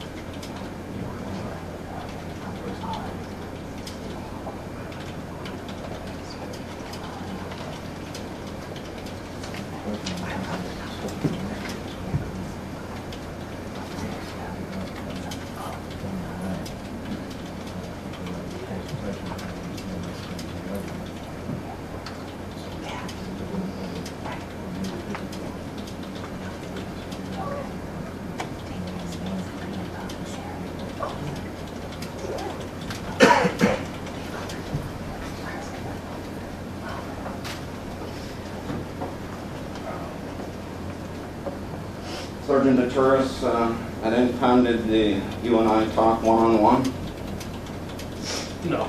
Yeah.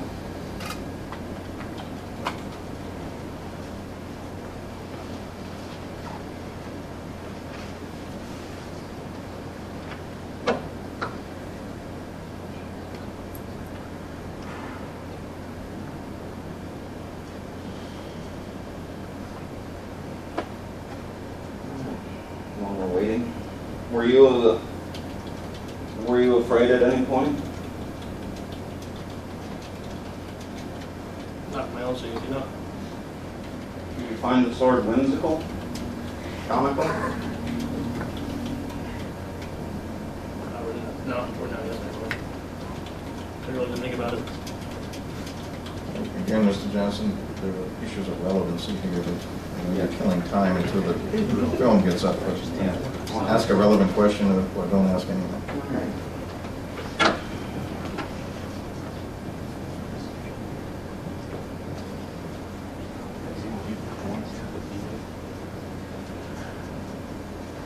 So was everybody in the group had their attention on you? Or were people talking or communicating amongst themselves?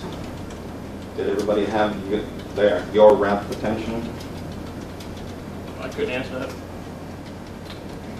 So what was your observations of the group besides somebody in back turned around and did something else? Because most of them just started leaving. Did they tell you they were leaving? Or did they just walk in another direction? They walked in another direction. All right. Good. Want to play? Just a few frames. So I guess the 25.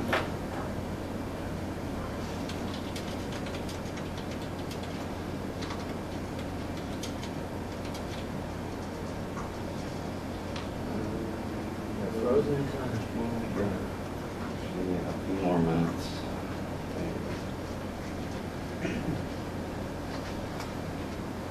Here? Yeah. Can you borrow your pointy pen?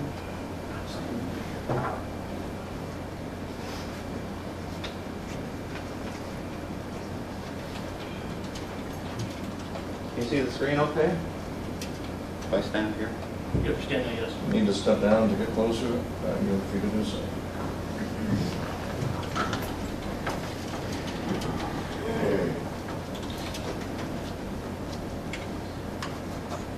Would you point out me in the picture? And you? How far away is that? Roughly 20 to 30 feet. 30 feet. And are there any people interposed? Yes. You mean in between us? Yes. Yes. So there was people in between us. You're not certain that everybody was looking at you, correct? Most people were looking in my direction, yes. I don't know if everybody was. Did anybody respond to your... So you can take the stand again. Are you through with the screen, Mr. Johnson? yes.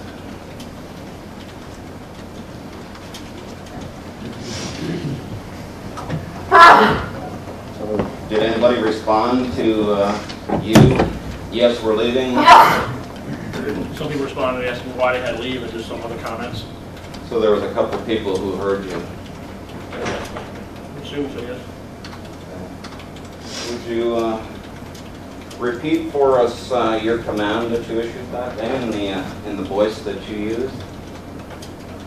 I'll try to do the voice I use.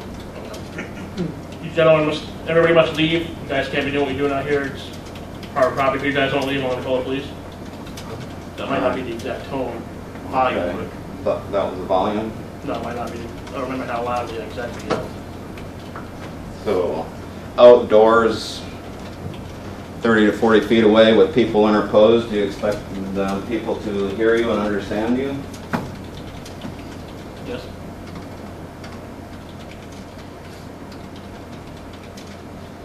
Is it possible that some people didn't hear you? Sure it is. No further questions.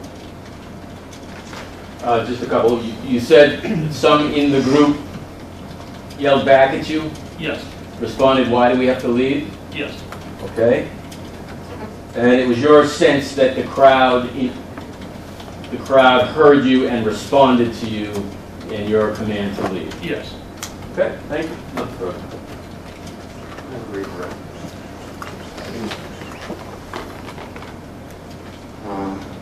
In your opinion, is the crowd one entity? If you spoke in to one part of the crowd, all of the crowd would understand you? No. Thank you. Can we step down? State calls Arthur Coyle. Can you check with John? Can we release him? Okay. John? John, can he be released? John, can he be released? As far as I'm concerned, may the witness be released now? Can you excuse? No, thank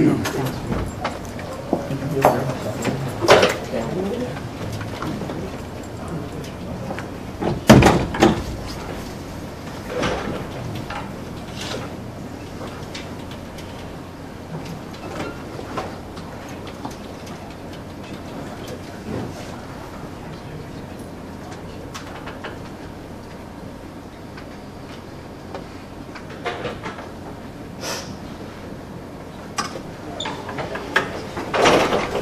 Step to right up front there, please.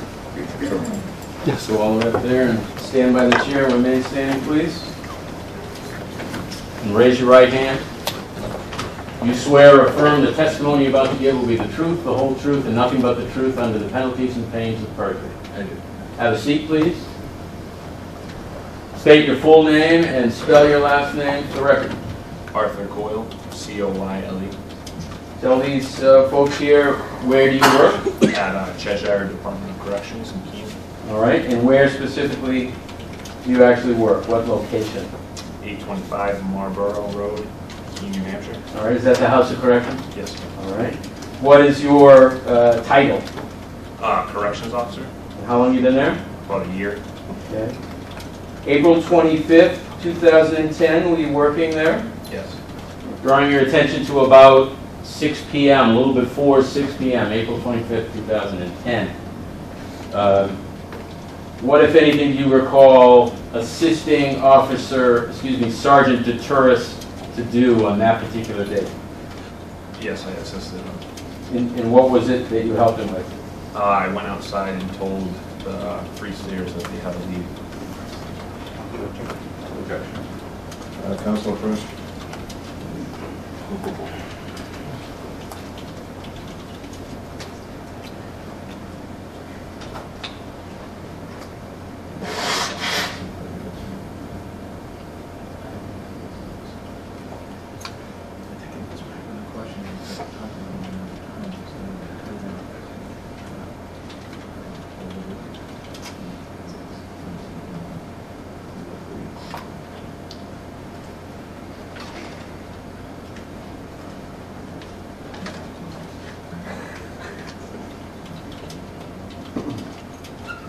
Yes, please.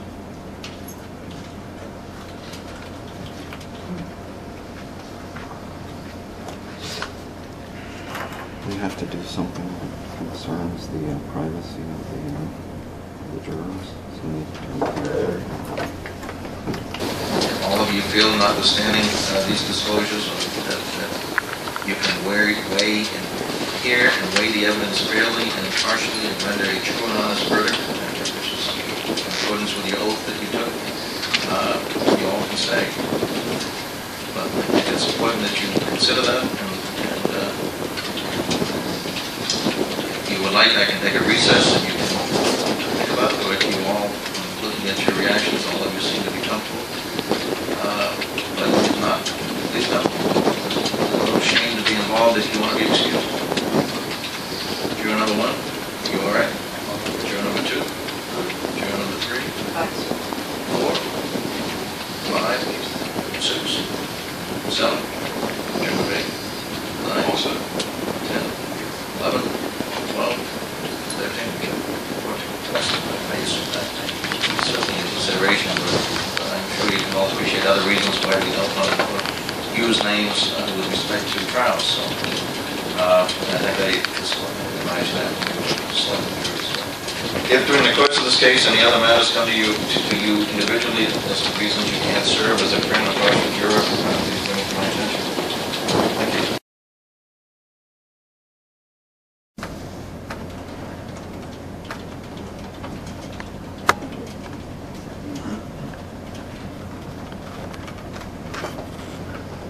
Those two people who are on the sidewalk, right here.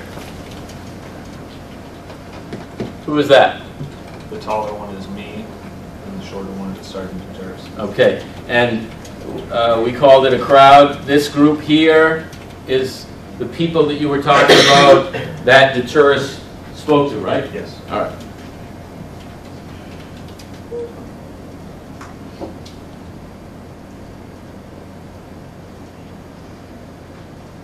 And it was during this time, as we're watching it unfold, that Deters was addressing the crowd. Is that right?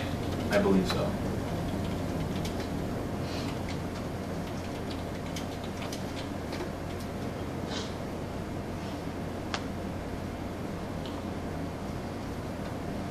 There's a third officer there with you. Who was that?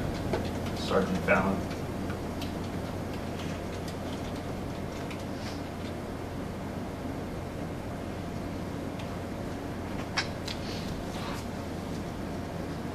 Now, he's already addressed the crowd at that point. Is that correct? Yes. All right. Now, among that group, by the way, we got one fella today among that group in the courtroom. Yes, sir. Who? Mr. James Johnson. All right. I want you to tell the jury, while you were outside with Deters and he addressed the crowd, describe for the jury how loud was Deters when he addressed that crowd. He pretty much yelled. He notified all of them that the police were coming and to leave the premises. He said it pretty loud, and most of them all left. There was a few that didn't leave, which that's the result of it. Thank you. Okay. How many times did he tell them? I don't know exactly, but it was multiple times. It was at least twice. All right, so but it was more than once. Yes. In a loud voice. Yes. And what was your impression about whether this group could hear him? You were there. What was your impression about whether they could hear him? I got the impression that they heard me. Okay. After this, they mingle out, but some of them come back. Is that right? Yes. And this group that came back goes around the House of Corrections. Is that right? Yes. And it was from that group that the arrests were made. Is that right? Yes, sir. And the defendant was one of those people. Yes, sir. All right. And you assisted in that process, the process of arresting the people. You assisted Keene PD. Is that correct? I did. All right. They were all issued hand summons and allowed to leave. Is that right? Yes, sir.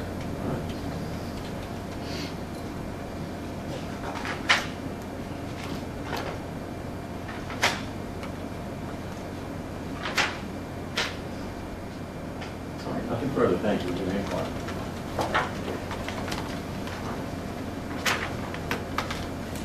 Mr. Coyle, you have a rank? Corporal, sir. At any time did we have a one-on-one conversation? With you and me? Yeah. I believe when I was walking in with you. So it was after the arrest. Yes. So you did not tell me to get off the property. I didn't. My sergeant did. Well, did you see your sergeant speak to me?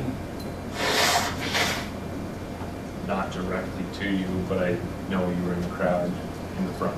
So you cannot say that he told me to get off the property. He told the crowd. So he did not tell me to get off the property. I think it's been asked and answered, Mr. Johnson. Do you remember what our conversation was about, or one-on-one?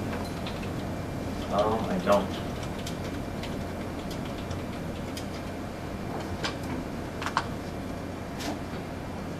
Do you remember anything about why you were arresting us? I was just assisting the Keene police. So you don't know why we were arrested? I do. Why were we arrested? Criminal trespass.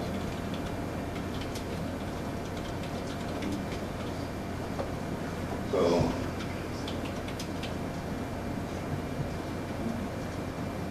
do you remember a conversation about private property? Is this subsequent to your arrest, Mr. Johnson? And if so, is it relevant? I believe the military people were under the impression that this was private property and were acting under something along that border instead of this being public land. I'm not sure if you can present that argument in your case, but for purposes of cross-examining this witness, I'm not sure.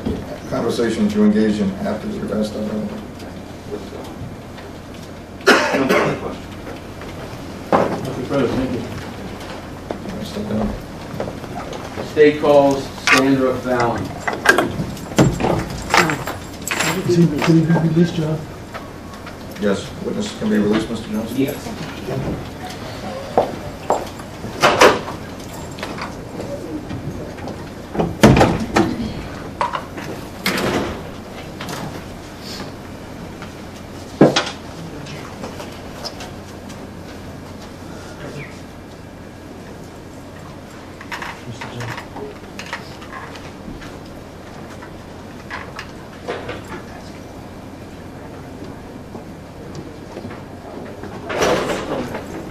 Will you go up to the front there, please?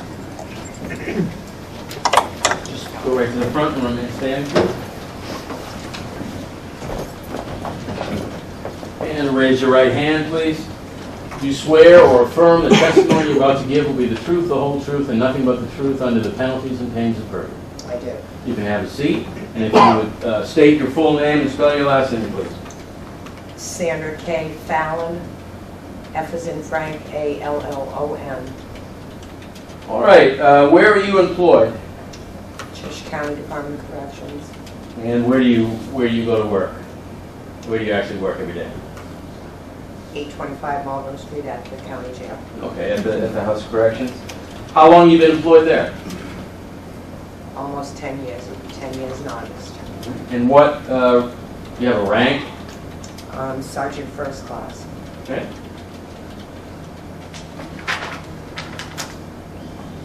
I want to draw your attention to the date that we're talking about, April 25th, 2010, around 6 p.m. Were you involved in assisting, or were you present with Sergeant DeTouris when he addressed a group of people outside the House of Corrections on that date? Yes, I was. All right. Who was it that was out there? I mean, for office. It was myself,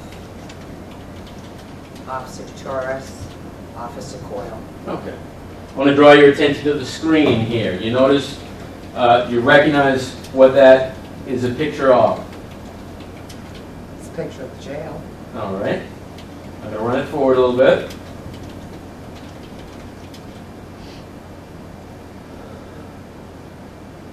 Do you recognize this as the events of April 25th, 2010? Yes. There are two officers standing just off the sidewalk. Who are they?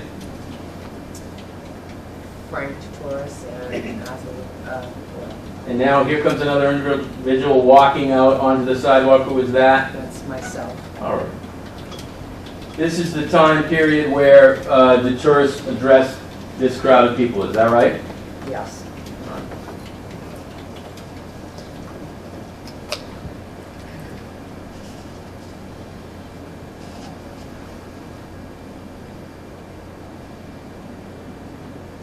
Now, I want you to explain to the jury, and now he's walking back after he's addressed the crowd. Is that right?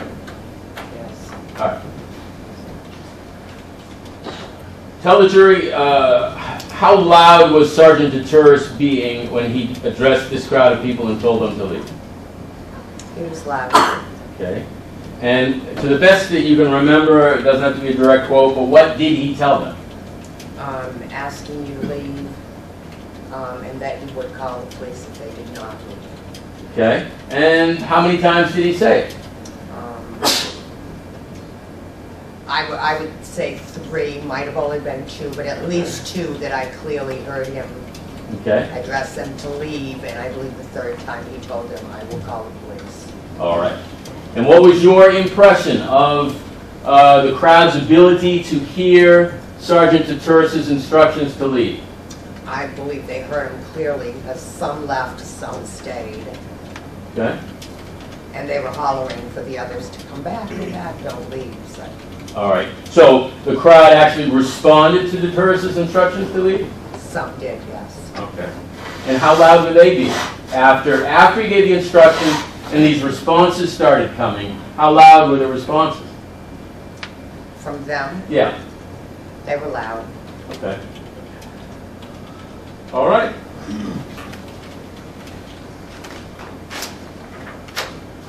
And it was after this point that most of them left, but then another group came up, defended among them, and went around the House of Corrections.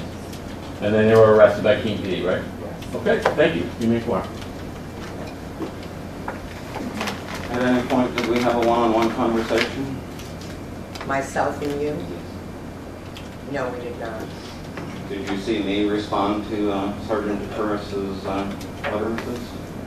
No, I did not. You did not respond. So you can't be sure that I heard? I cannot.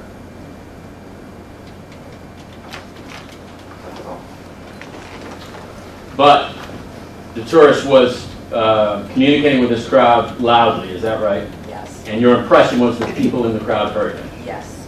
You don't know whether someone might be deaf or not, but you had the impression that they heard you. Correct. He was loud enough so it was heard quite a distance. People that were well behind were leaving and running. And yes. All right, so people behind the defendant responded to the instructions. Yes. All right, thank you very much. Nothing further. Thank you. You may step down. Can she be released from this? As far as I'm concerned. From this release, Mr. Johnson? Yes. We'll keep going, Mark. Please.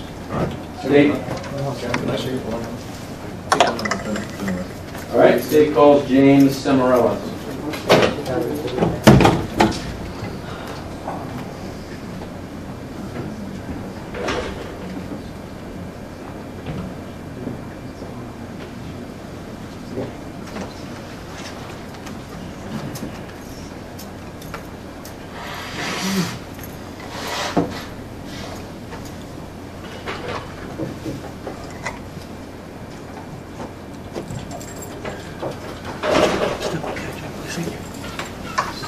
Right up to the front, remain standing, please.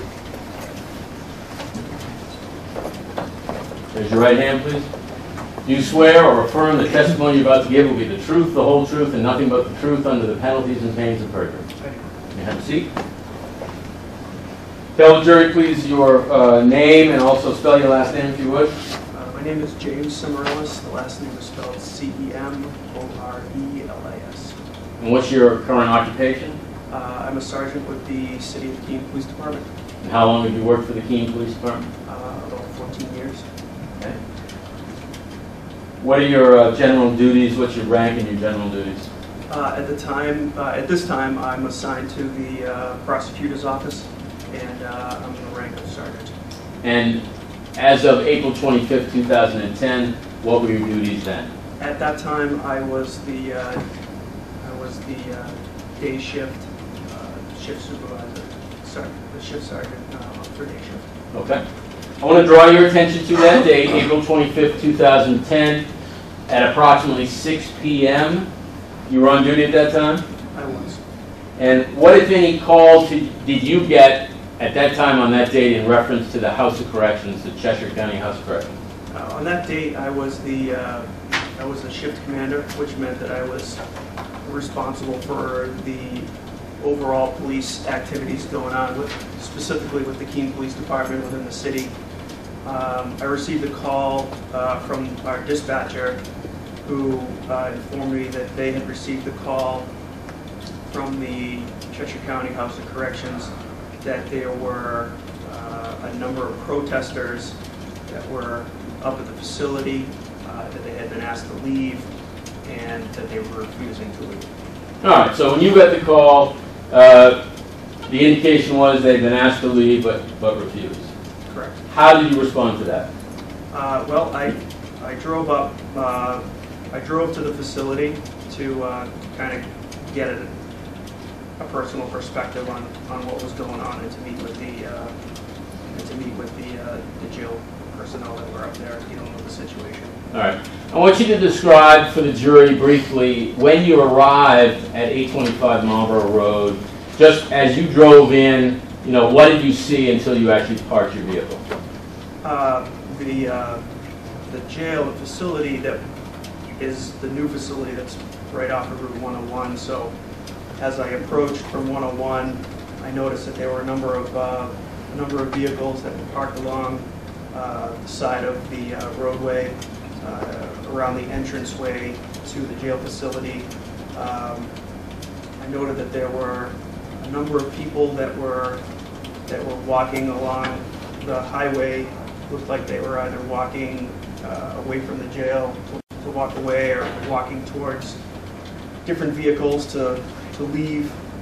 As I turned into the jail facility, I noticed that there were a number of people that were coming down the roadway from the jail towards 101, as if they were leaving the property. As I continued to approach the actual building itself, I noticed that there was a smaller group that was actually heading up the roadway towards the building. I passed this group and continued on up to the building. When I got up there, I noticed that there were no protesters up there. There were no people in the parking lot. And I drove around to the main entrance of the facility, where I met with Sergeant Trespass, who I believe was running the shift there at the jail at the time, or at least one of the supervisors involved with operations at the jail. Okay, you had a conversation with Sergeant Trespass? I did. And could you tell the jury what it was that he briefed you on at that point, what he told you? He told me that shortly prior to my arrival, there were, I think between like 40 and 50, he said, people that were up at the jail facility, that they were all congregating in front of the front door, protesting, that he had informed them to leave, and that initially they had not complied with that order. Okay. Mr. Crouch?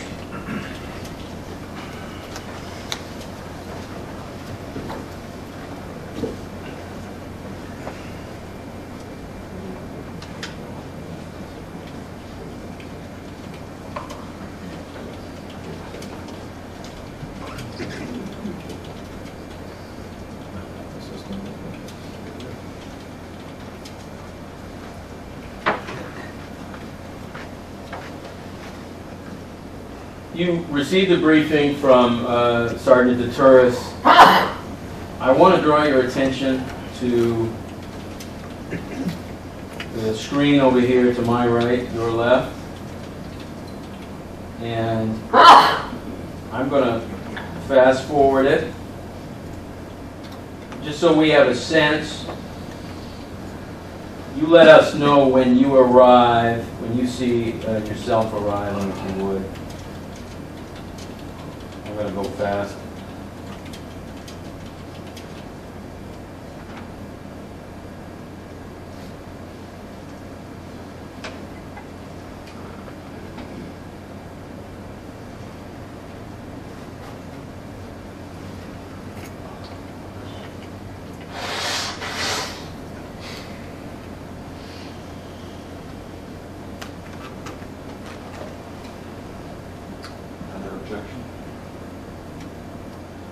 approach.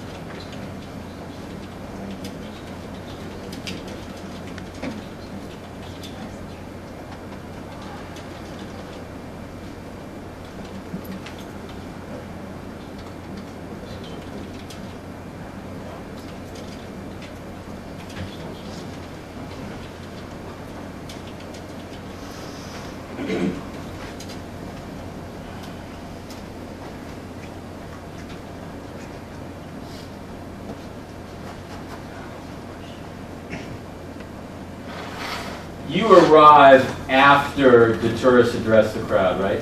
Yes. And after receiving information from him about his address of the crowd, you saw a group come back and go around the House of Corrections. Is that right? Correct. While I was present at the jail that happened. Right.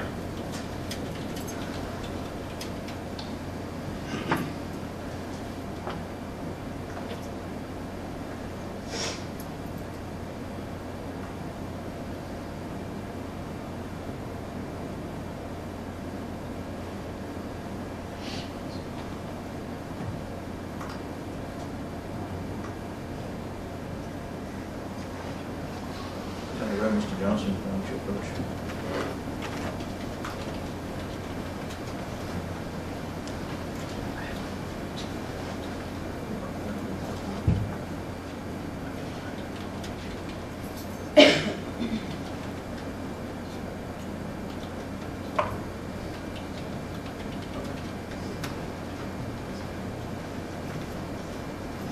All right.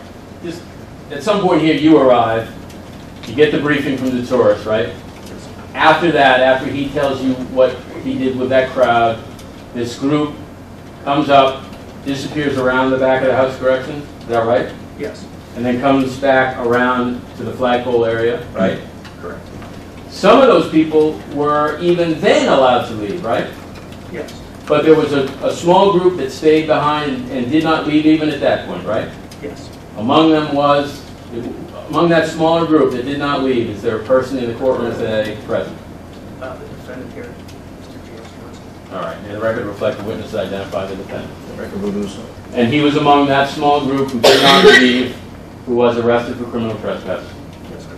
All right, thank you. Nothing further. Mr. Johnson? Sergeant Cimarrone, did we have any one-on-one conversation prior to the arrest? No. How do you know that an order was, or a request was given to leave the property? I was told by Sergeant Turris that you were all asked to leave the property. So you just accepted his word on that? Yes, I did. You didn't investigate his, or challenge his word whatsoever? I took his probable cause at its face value.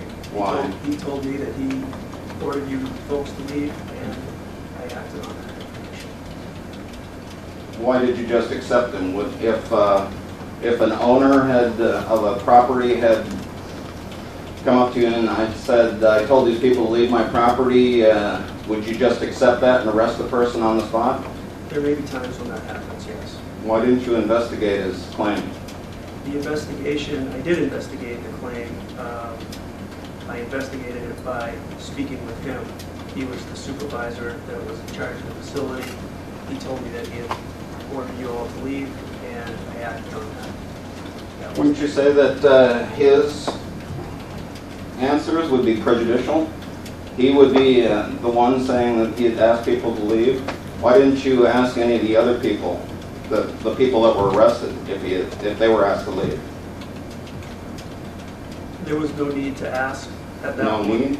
There was no need to ask at that point. I was told that you folks were asked to leave, that you had refused.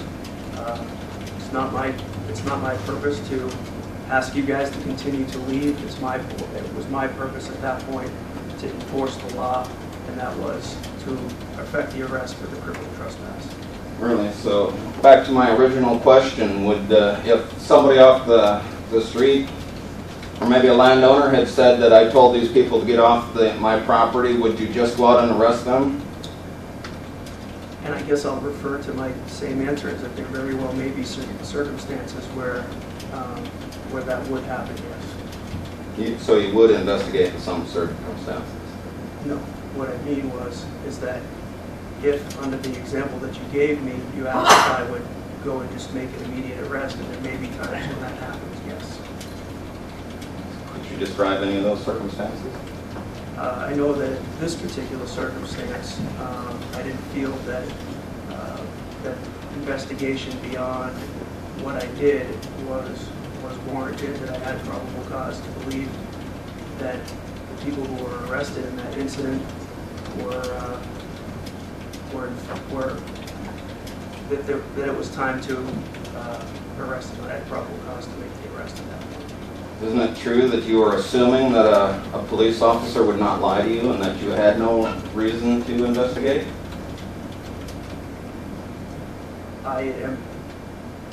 It allows me to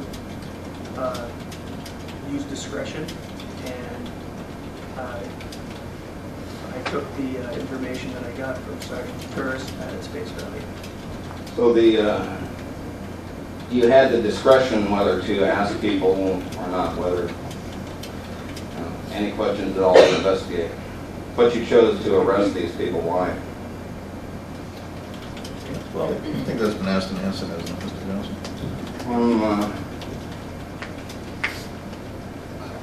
All right.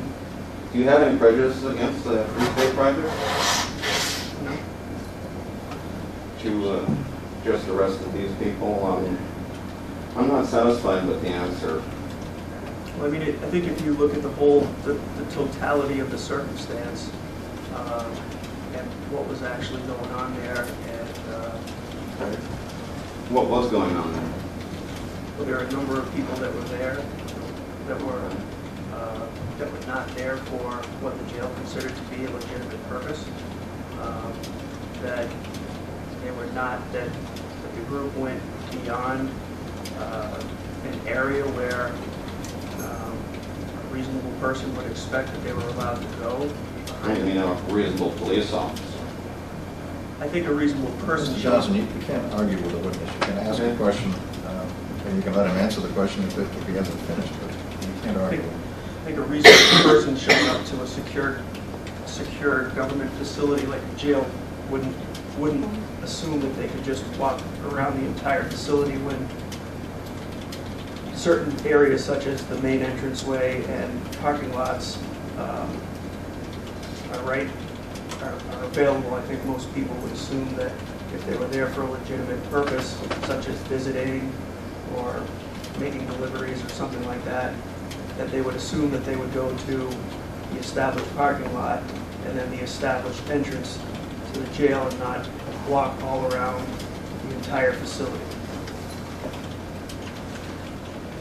So it's your testimony that you did not personally communicate before the arrest, and that you had no direct knowledge of Sergeant Turris talking to the crowd. Well, my communication was when I announced the arrest, and so So you, I did not personally order you to leave. It's not my position to do that. That's not where I have my authority. no further questions? Just a couple.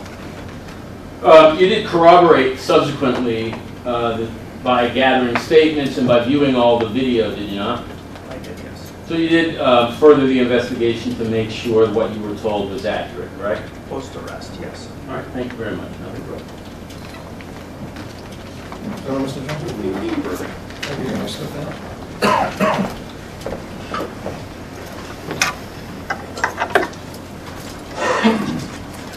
Can you be Mr. released? Johnson, Mr. Webb, will you both vote? Excuse me, Jonathan, can you be released?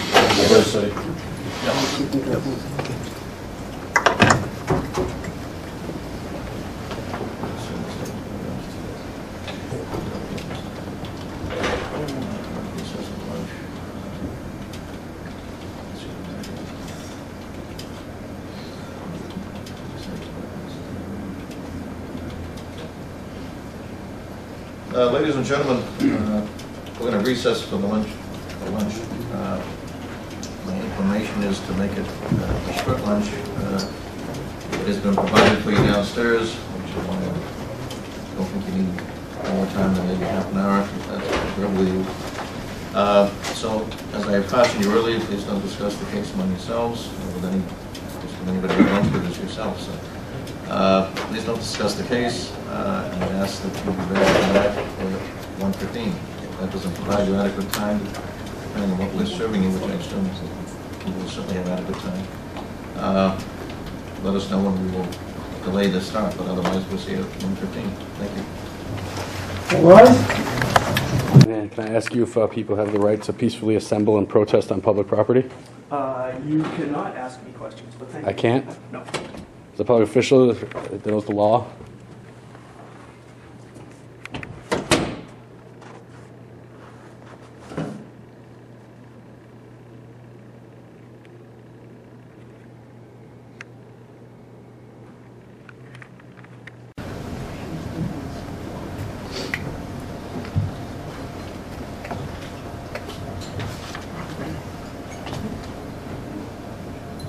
The jury, Your Honor? Thank you. Please be seated.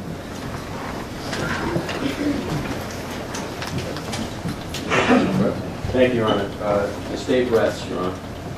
Mr. Johnson. Defense calls Menno Troyer.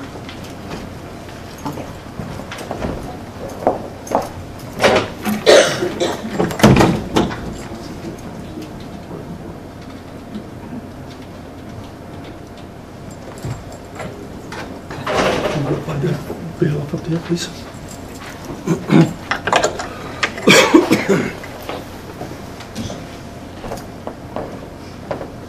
Before you're seated, sir, will you raise your right hand?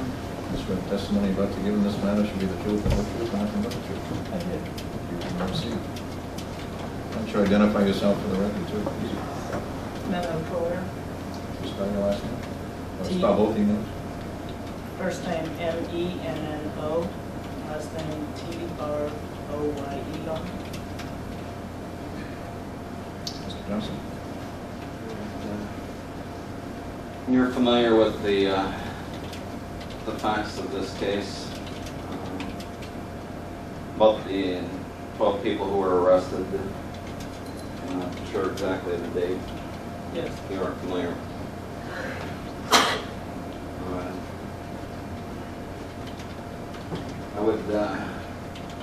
You were at the gathering that day, is that correct? Yes, I was. Did the prosecution has made a big thing about being told to get off the property. Can you tell us in your own words what your recollection of that is? I was not aware of being told.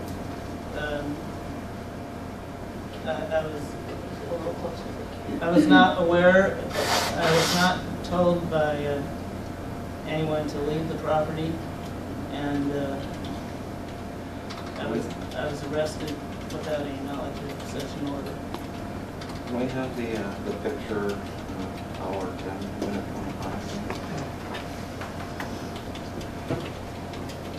25? That doesn't amplify, it just records, so you keep your voice up, you don't need to say Okay. what you're supposed to. You can't, but you don't. Is this the first such gathering you have been to like this one? No. Where have other gatherings been?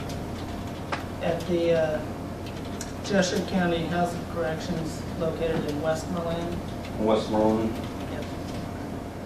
When, how many times would you say you've been out to gatherings outside that correctional facility? I believe 3 times, at least 2.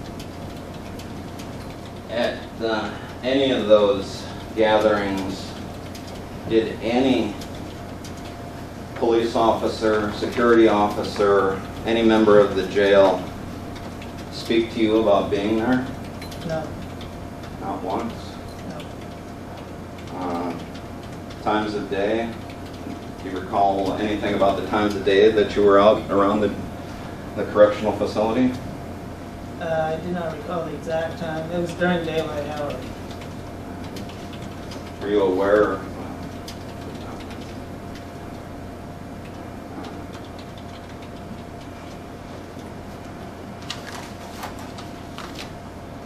Look, we have the picture.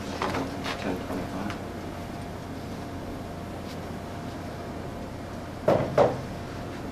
Need to move it ahead a little bit to where Sergeant DeCouris is speaking.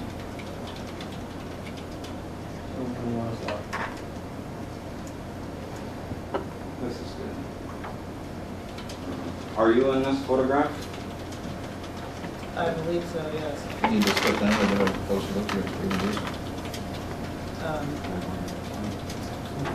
Okay.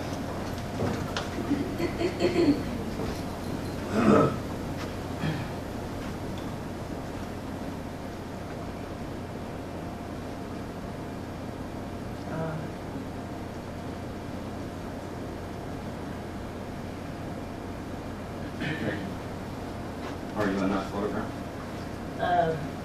I can't, You don't know for certain? yeah, I can't pick out where I am, but I'm pretty sure that I'm in the photograph. I was there. So this picture properly represents what was going on that day? Yes. And you're familiar with this scene? Yes. And you're not certain that you were in this crowd at all? This is the same scene that was shown at my trial, and I was pointed out in the crowd. So, In yes. this scene? Yes, in this scene. Okay. So when you were here, did you hear Sergeant DeCouris tell people to leave? No, I did not.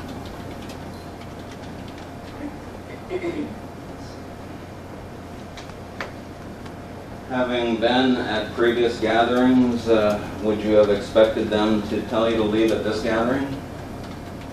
No. There was no reason to believe that they would treat you any different at this facility than they did at the last facility. I did not expect anything different. No further questions?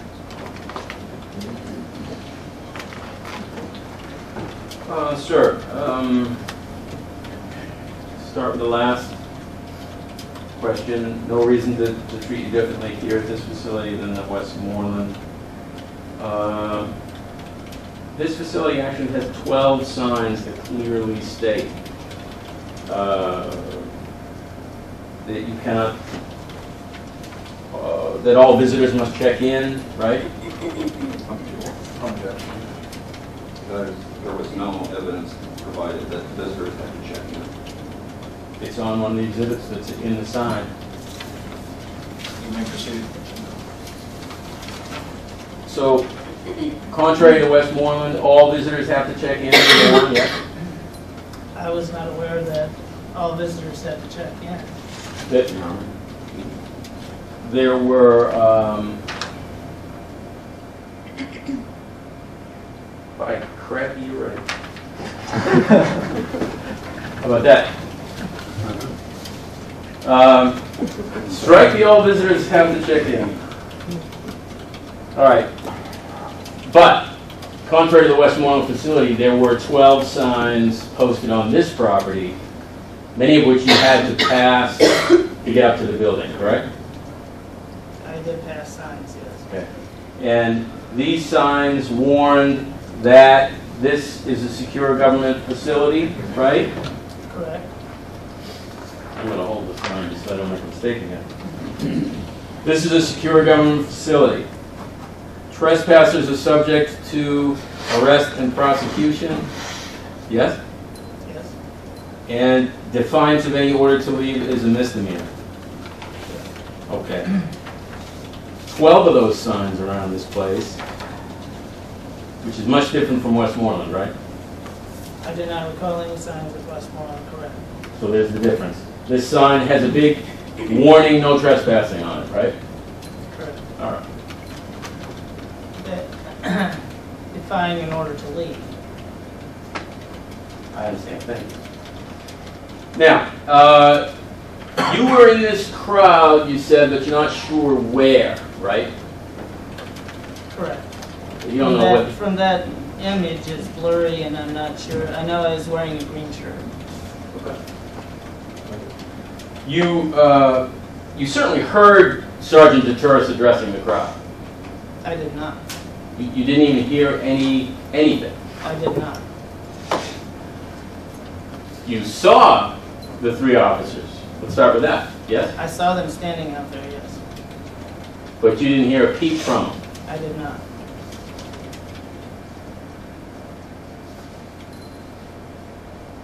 You heard the people in your crowd yell back responses to something. I understand you say you didn't hear the tourist say anything, but people started yelling back about why do we have to leave, things of that nature, right? I did not hear that. So you didn't hear any responses either. No.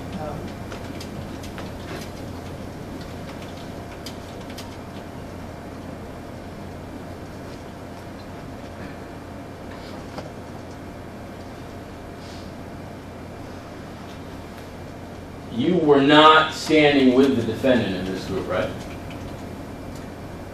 I do not believe that I was standing next to him. Okay. The defendant is right up close. There's only 1 or 2 people closer, isn't that right, to DeTuris? I can't tell.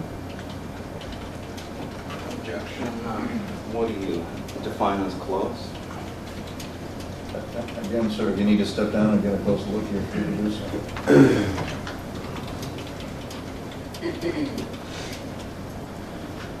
I understand close is a relative term. Let's say this. You are not with the defendant, right? Correct. All right. Not close. He, on the other hand, in comparison to this big group of people right here,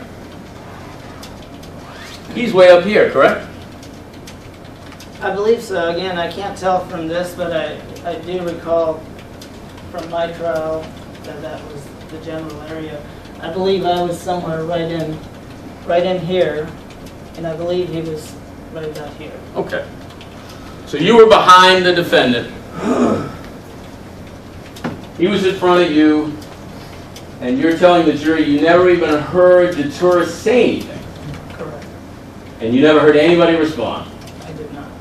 You just all spontaneously decided to start walking back to the parking area and go home. Yes, it was over at that time. At the time that we walked away. I'm not sure what the time lapse was between that, but when we walked to the parking area, it was over. It was, well, it wasn't over, right? Because Well, we considered it over, and we were going to leave. you considered over you were going to leave, but you didn't. A small group of you decided to circle the house correctors again. So it wasn't over. Not after we entered the parking lot. Once we entered the parking lot, we did not go back around. Nobody went back around after this point? Like I said, I don't know what the time lapse was between this and the point where we entered the parking lot planning to leave. I believe perhaps that we did go back around after that. I'm not certain. Ah. But we didn't, after we entered the parking lot, we did not go back.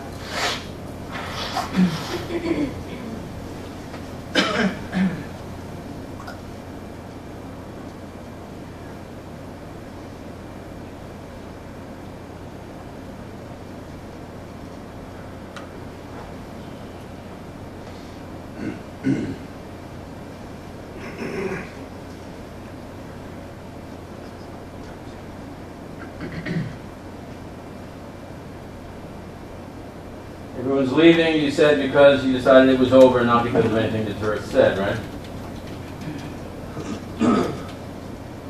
Is that right? We're not in the parking lot yet. Right, I know.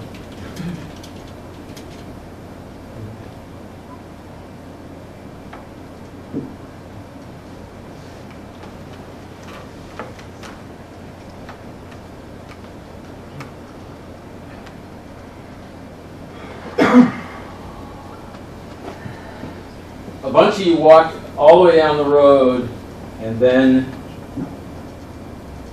you're not in that group, are you?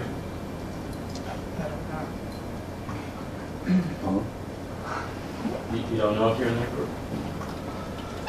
No.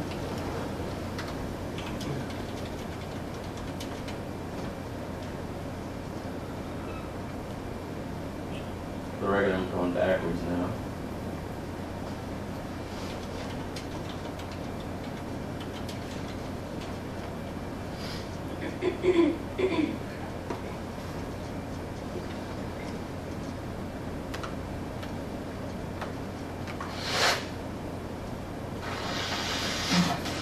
Is that you in the green shirt? Yes, it is. You weren't on the other side of the building, were you? At what point?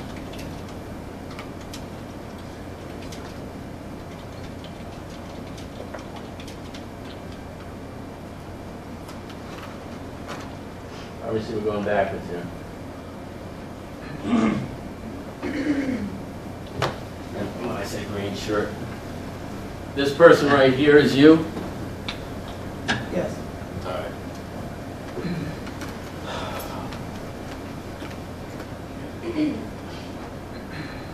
So you guys did the defendant's not in that picture, right?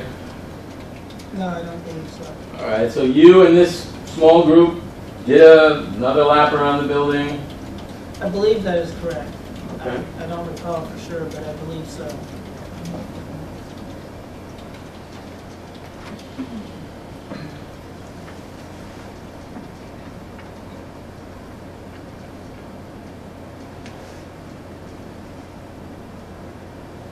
But you weren't on the other side of the building when the tourist was allegedly addressing the crowd? I don't believe so. At the trial, it was pointed out that I was in the crowd when the tourist was addressed. Well, let's forget about the trial. Let's just talk about your memory. Do you even remember? I do not remember the tourist addressing the crowd, so therefore I do not know where I was at the time, other than the video.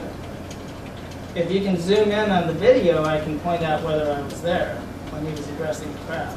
Well, you remember, do you even remember 3 officers standing in front of the crowd? I do. By the building, yes.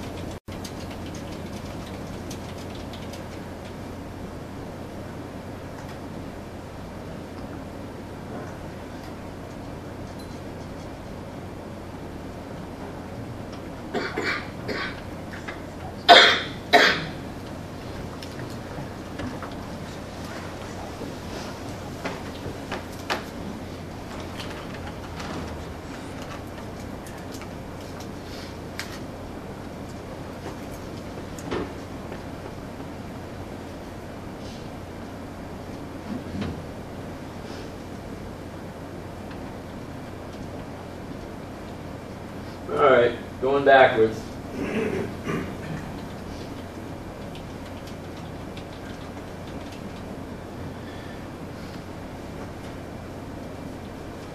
I just want to make sure we're clear. You say that you were in this group.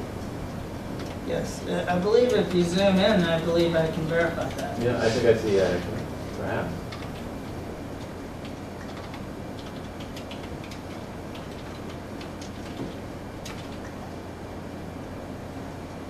The zoom is not particularly good.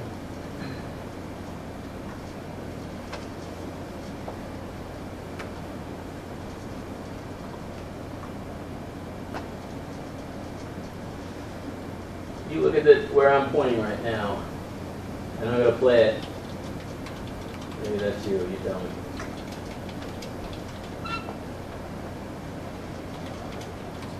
I'm going backwards here.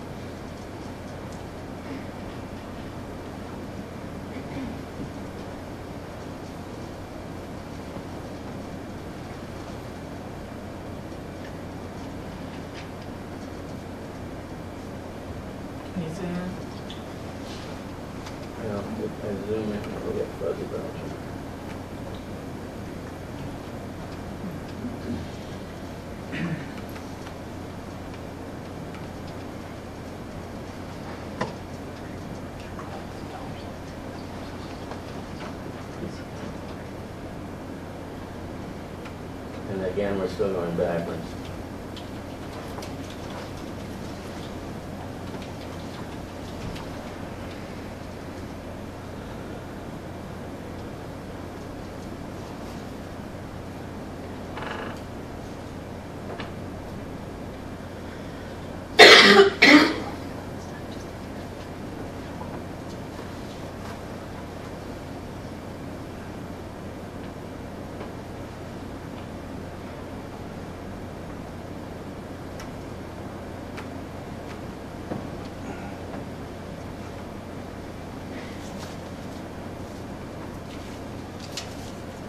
Find yourself yet? May I step down? Sure.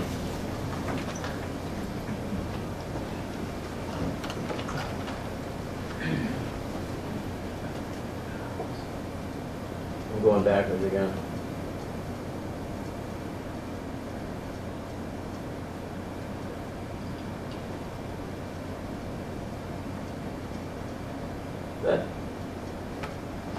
That's not you way back here, is it, by chance? Where? Way back here? I believe that might be me. I was watching that one. Yeah. Oh, okay. You're all the way in the back.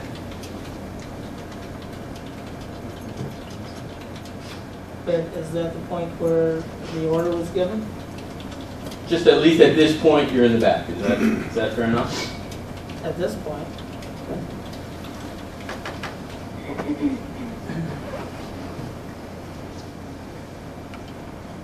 Yes, that's me. So that's you, way in the back.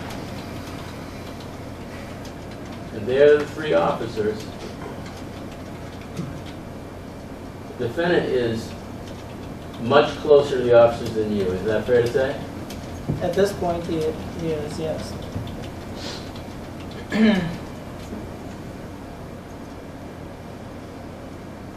Well, the officers were walking away by this point, right? They're walking away at this point. I don't know if this is after they gave the order or before. Okay, but at the very least, just before this, you were much farther away than the defendant from these officers. That's fair, right? Yes. Okay.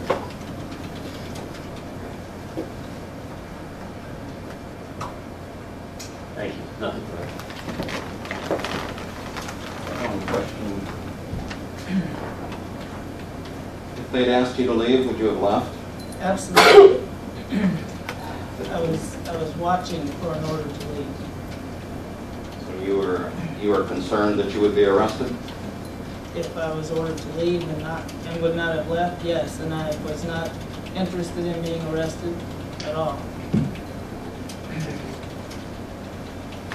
Nothing. Thank you. Can we step down?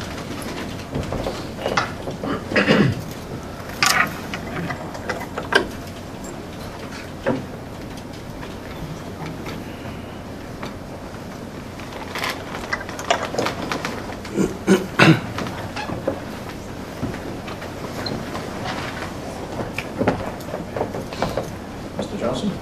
Defense. Counsel approach. Mr. Johnson, please approach.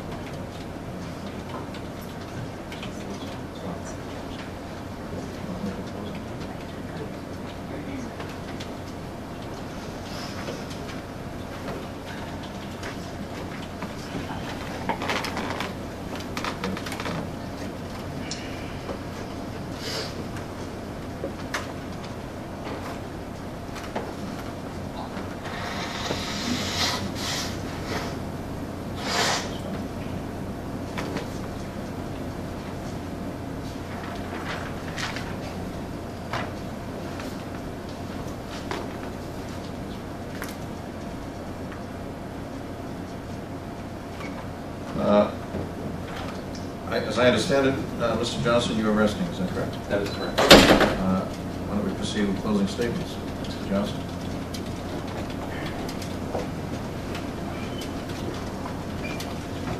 Well, thank you for being patient. We haven't bored you too awfully. I tried to speed it up as much as I could.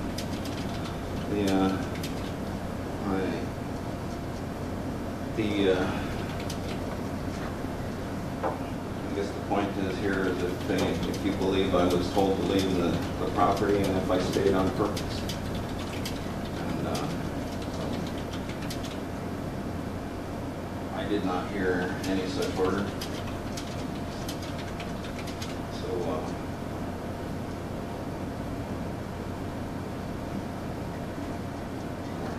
that's it. But I would hope that you would embrace the largeness of what I mentioned at the beginning of the trial and the representation. It was brought up to me that I insulted the judge by calling him a brave eagle in the German form of his word. I apologize if I did that, but I thought it was great symbolism. And Mr. Webb, if anybody derived that I called him a spider, to apologize for that. And I would hope that you find me not guilty. And thank you very much for your time. Mr. Johnson, will you approach Mr. Webb?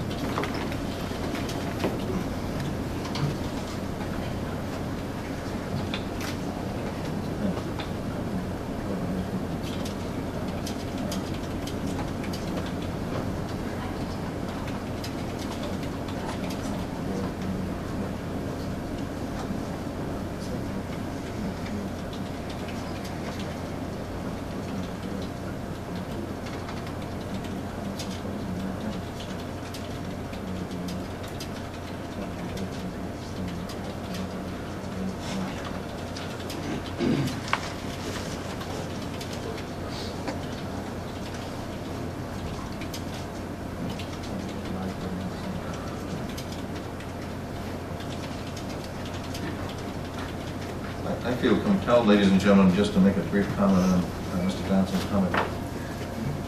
Nobody in the court, including myself, made any comment that they thought Mr. Johnson was disrespectful. I don't think he was. I think he's handled himself admirably today. So wherever that comment came from, it wasn't from any court personnel. Anyway. Thank you, Ron. Thank you, ladies and gentlemen, for your patience in this case. Just want to make a few points. The facility here was clearly marked. You heard 12 signs indicating that defiance of any order to leave is a misdemeanor. That was in contrast to the old jail. Also, you heard very clearly from the 3 officers that Sergeant Coutures gave a loud command or an order for them to leave. They all 3 agreed that it was a loud order and that he repeated it, and that the crowd responded to it, that they reacted as if they had heard, not only in their actions, but also by sort of yelling back at the officers. And their testimony was clear on that point, that they were given the order to leave and that the police were going to be called if they did not leave. The state argues to you that the evidence shows that the defendant is guilty beyond a reasonable doubt of criminal trespass. Is there a place in our society for protests, things of that nature? Sure, there is. But the defendant went beyond that. You saw the video of him going around the building. He had to pass through these signs. He went into the little alcove area. He went on the dirt on the end of the building. There are windows there. The inmates are looking out. We can't have people traipsing around the outside of that building, stirring up people on the inside. The officer's testimony was clear about the order to leave. Mr. Troyer was way back in the crowd, assuming that you believe what he said, he wasn't even in a position like the defendant, who was much closer to the front, to hear.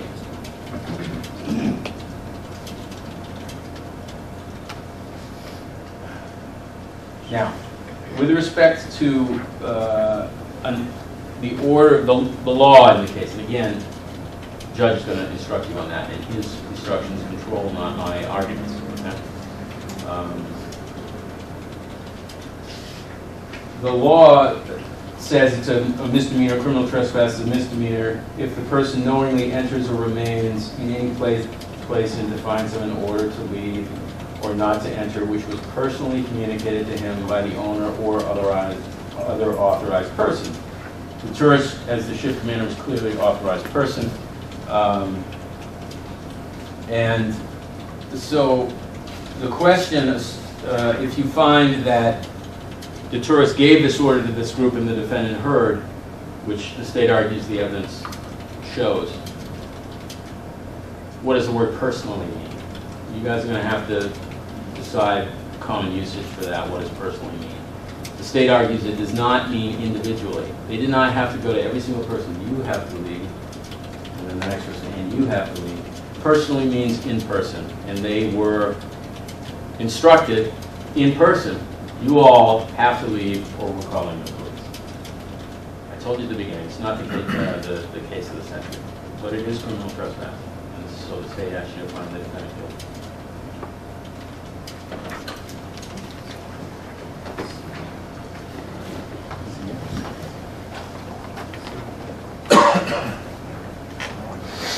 As you know, ladies and gentlemen, the evidence and the arguments in this case have been completed. I will now instruct you on the law that applies in this case. You will then retire to decide a verdict. In order to reach a fair and just verdict, you must understand and follow the law as I explain it to you. For example, you have to understand the definition of the crime with which the defendant is charged. You have to understand how convinced one way or the other you should be before you reach a verdict. You have to understand what to consider in deciding whether to believe a particular witness. These instructions will explain the law as to these and other matters so that you can reach a fair and just verdict. It is your duty as jurors to follow all of the instructions that I'm about to give you. Regardless of any opinion you may have as to what the law ought to be, the law, as I explain it to you, is the law you must follow in reaching your verdict. It is up to you to decide the facts in this case. You must decide the facts solely from the evidence in this trial. You must apply the law given to you in these instructions to the facts, and in this way reach a fair and just verdict. You should decide the facts in this case without prejudice, without fear, and without sympathy. You should decide this case based solely on the evidence presented and the law as I explain it to you. The fact that the defendant, James Johnson, has been charged or accused and brought to stand trial is not evidence of guilt. The complaint is simply a way of giving a defendant notice of the charge against him. The complaint is a formal way of accusing the defendant of the crime charged in order to bring him to trial. In your deliberations, you must not consider the fact of the defendant's complaint or the defendant being brought to stand trial as evidence of guilt of the defendant. The possible punishment of the defendant if you return a guilty verdict should not influence your decision. The duty of imposing sentence is for the judge. You should consider the evidence presented and base your verdict only on the evidence without considering the punishment. You have heard the state and Mr. Johnson discuss the facts and the law and their arguments to you. These arguments are not evidence. Their purpose is to help you understand the evidence and the law. If the state and Mr. Johnson have stated the law differently from the law as I explain it to you in these instructions, then you must follow these instructions and ignore the statements of the parties. If the parties have stated the evidence differently from how you recall it, then you should follow your own memory of what the evidence is. During your deliberations, you should consider only the evidence in this case. The evidence from which you are to decide what the facts are in this case consists of the testimony under oath of the witnesses, both on direct and cross-examination, regardless of who called the witness, and exhibits which have been admitted into evidence. During the trial, Mr. Johnson and Attorney Webb made objections. The parties are supposed to object when they believe that certain evidence is not admissible. That's the job. We're not trying to hide anything from you. If I sustained an objection or excluded any evidence, you must not guess as to what the answer or evidence would have been. If I did allow some information to be entered as evidence after hearing objections by one of the parties, you are not to give such evidence any special importance as a result of my ruling. It is not my duty, and I certainly did not try to determine whether evidence was important when I made my ruling. If you believe that I have expressed or suggested an opinion as to the facts in this case, you should ignore such an opinion.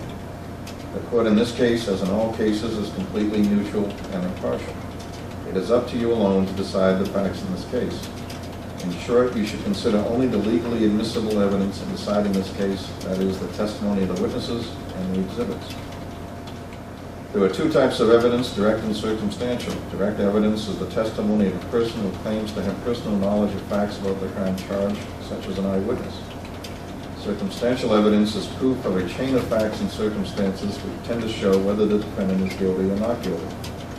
There is no distinction between the weight to be given either direct or circumstantial evidence. However, to be sufficient to establish guilt beyond a reasonable doubt, circumstantial evidence must exclude all other rational conclusions. This means that if from the circumstantial evidence it is rational to arrive at two conclusions, one consistent with guilt and one consistent with innocence, then you must choose the rational conclusion consistent with innocence. However, you do not consider each item of circumstantial evidence in isolation. In determining whether all other rational conclusions have been excluded, you should consider each item of circumstantial evidence in the context of all the other evidence, which includes all of the circumstantial indirect evidence.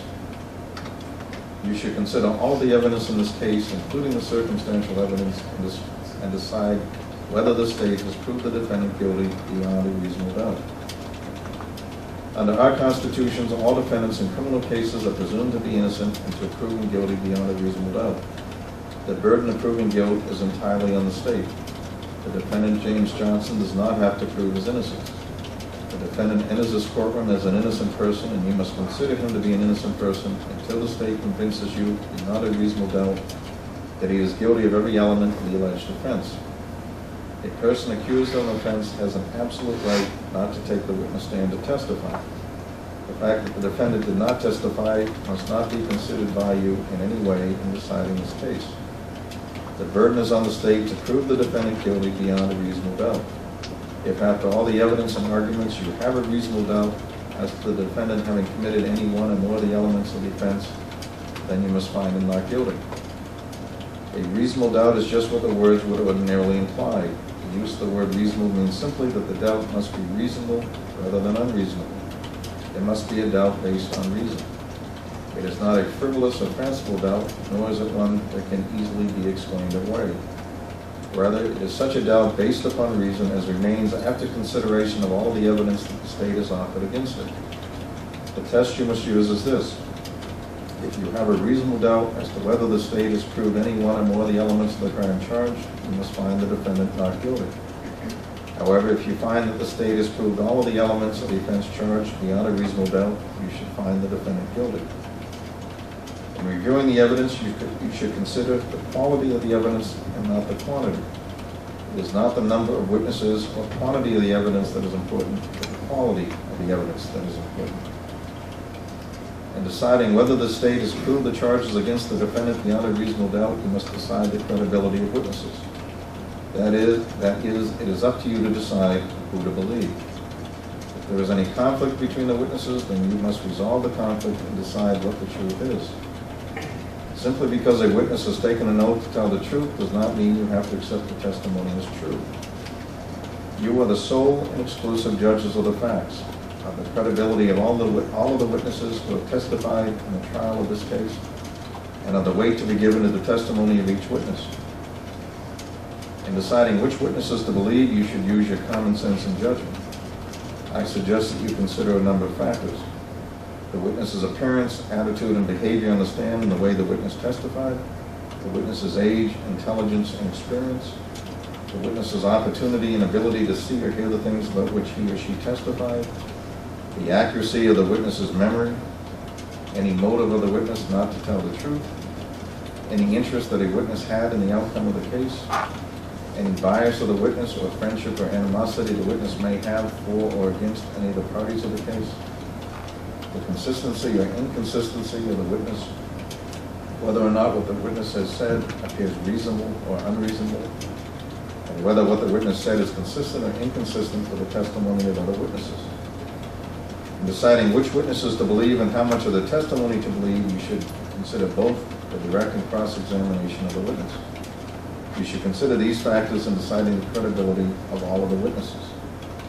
In short, you should consider the testimony of each witness and give it the weight you think it deserves. You can accept all of what a witness has said, you can reject all of what a witness has said, or you can accept some of it and reject some of it. I will now instruct you as to the substantive law that applies in this case. The laws in New Hampshire set forth certain crimes. If it is not defined in the criminal code, it is not a crime. Each crime has a precise definition. The definition of each crime requires the state prove both that a defendant committed certain acts and that the defendant acted with a criminal intent. So all crimes have at least two parts, an action and an intention. In deciding whether a person is guilty of a crime, it is necessary for you to know both what a person's actions were and what the intentions were when the act was committed. The word intent, of course, refers to what a person mentally believes his physical act will accomplish. The word act refers to a physical deed or action. For a person to be guilty of a crime, they must do both things. In other words, the defendant must have mentally intended to do something that is criminal. He must physically act to do something that is criminal. Unless a defendant both intended and acted to do something that is defined as criminal, that person has not committed a crime. The matter of intention of the defendant's mental state is something that you will have to decide. The defendant is charged with criminal trespass. A person is guilty of criminal trespass if, knowing that he is not licensed or privileged to do so, he enters or remains in any place. Criminal trespass is a misdemeanor if a person knowingly enters or remains in any place in defiance of an order to leave or not to enter, which was personally communicated to him by the owner or other authorized person. The parties have stipulated to all of the elements of this charge, with the exception of whether an order to leave was personally communicated to the defendant. The sole issue, therefore, for you to decide in this case is whether Mr. Johnson was personally asked to leave the grounds of the Cheshire County House of Corrections. The state must prove beyond a reasonable doubt that Mr. Johnson was personally asked to leave. Personally is not a legal term, so please define it based on your own judgment and experience. This case is important to both of the parties, ladies and gentlemen, the state and Mr. Johnson. In your deliberations, you should follow these instructions which I have given to you. You should not decide this case out of bias or sympathy, but with honesty and with understanding. You should make a conscientious effort to determine what a fair and just result is in this case, because that is your highest duty as officers of this court. Remember that your verdict must be unanimous, that is, all 12 of you must agree as to the result. Mr. Johnson, Mr. Webb, would you approve?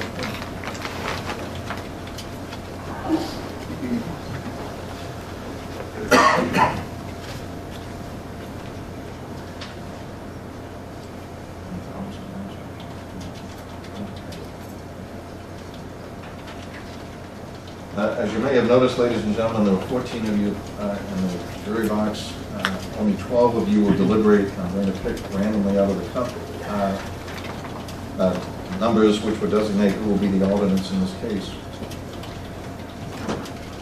Juror number 11, you have been designated as one alternate. And juror number 7, you have been designated as the other. You need to remain. The bailiff will discuss that with you. Juror number 1, would you be willing to serve as the foreperson? As foreperson, you need to oversee the deliberations, making sure everybody participates. If you have a question as to the law that applies in this case, you can write it down, sign it, and date it. It will be a bailiff outside the jury deliberation room. Give it to the bailiff. I will review it with Mr. Johnson and Mr. Webb, and we will get you back an answer as quickly as we can. I will tell you that I will provide you with copies of my instructions, so hopefully that will reduce the number of questions you might have. If you need to call a break, feel free to call it. All deliberations should cease unless all of you are deliberating as a whole.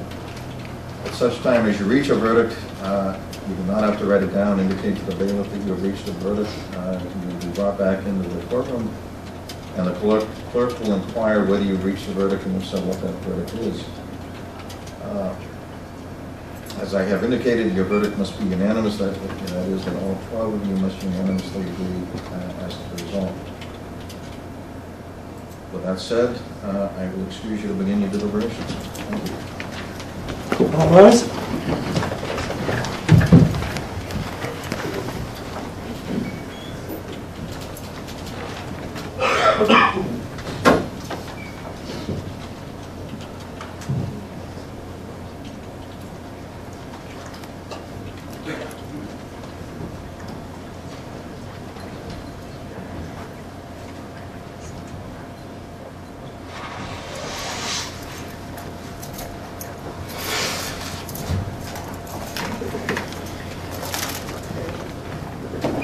Do now.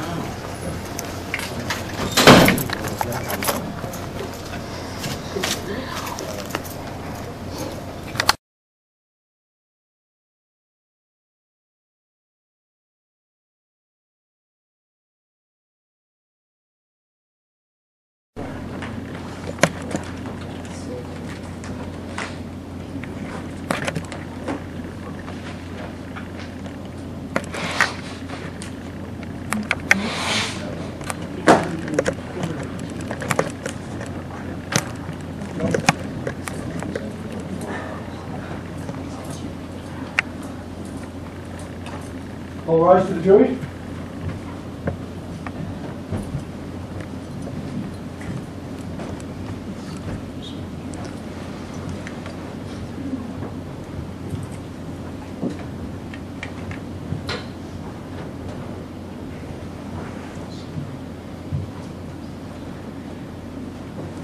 Jury, Your Honor. Thank you. Please be seated. It's my understanding, ladies and gentlemen, that you're in the process of deliberations and are not able to conclude as of today with a unanimous decision. The court closes at 4. Tomorrow is a furlough day, so I wanted to tell you that we will excuse you today and ask that you come back Monday morning at 9 o'clock to continue the deliberations. But the real reason that necessitated bringing you up is to advise you that in light of the fact that this would be a 3-day break for you, as I cautioned you at the outset of the case, you can't discuss the case among yourselves with anybody at home. You can't expose yourself to any publicity to the extent there is any. The only evidence that you can consider in this case is what you hear in the courtroom. And that includes the cautionary comment I also made at the outset of the trial that you can't do any independent research through electronic devices or anything else that may occur to you that might influence your decision in this case. You can only consider what was presented to you in the courtroom. So with that said, I wish you all a good weekend. Please remember my cautionary instructions, and we will look for you Monday morning at 9 o'clock. Thank you. All rise.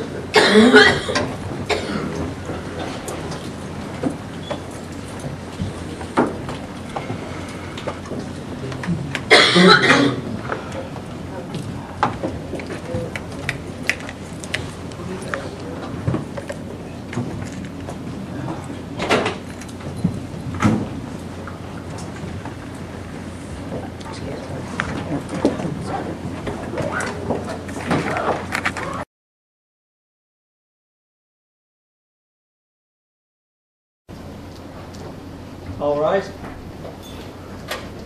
Ready.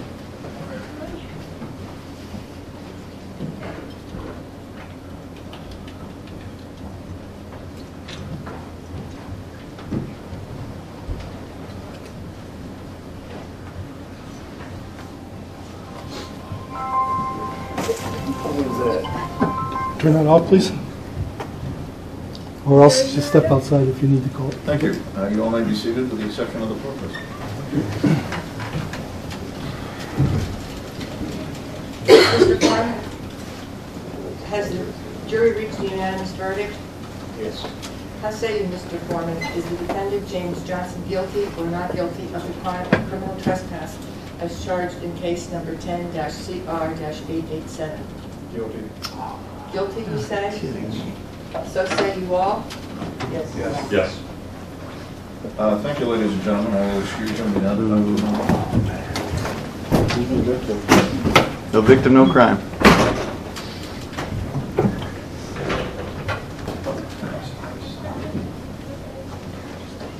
victimless crimes. Are we quiet back there?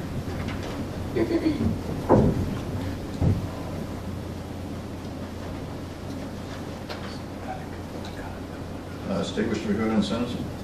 Let me have a seat, Mr. Johnson. Your Honor, if I may approach, I have a sentence sheet which is essentially blank.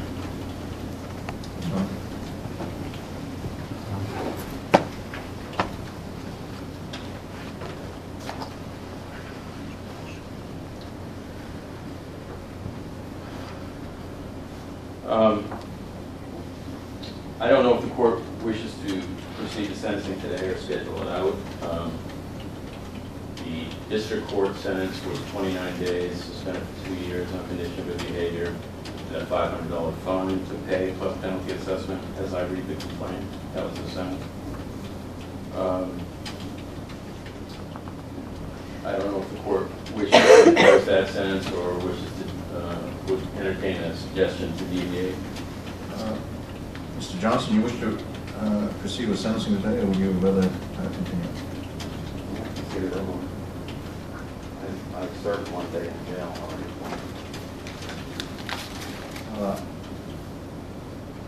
I'm happy to hear argument on deviating from the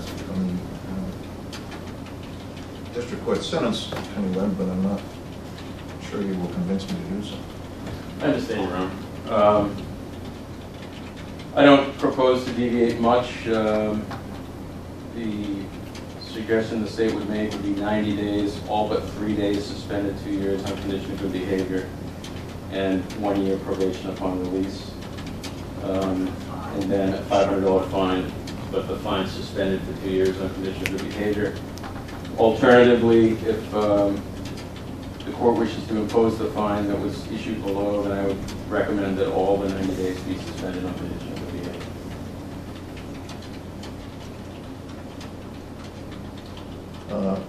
Mr. Johnson, you wish to be heard on this? I have no money to pay fines. I think time served is well. Well, the state has made 2 alternative proposals. Do you have a preference? Neither of them are acceptable. Well, I assume you're not disputing that the district court imposed a sentence of a $500 fine. Was 120 suspended?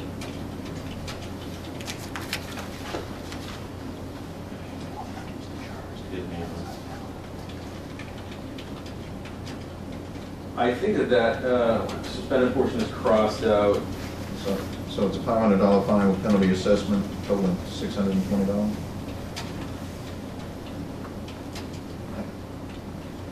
Yes, and then 29 days suspended, 2 years on condition of behavior is the way I read that sentence. And your proposal was to make it 90 days, all but 3 days suspended? Well, either 90 days, all but 3 suspended, and then suspend the $500 fine, or 90 days, all suspended, and then have him pay the $500 fine. And you have no comment on this, Mr. Johnson? No, I have no money to pay a fine, and I will not accept probation.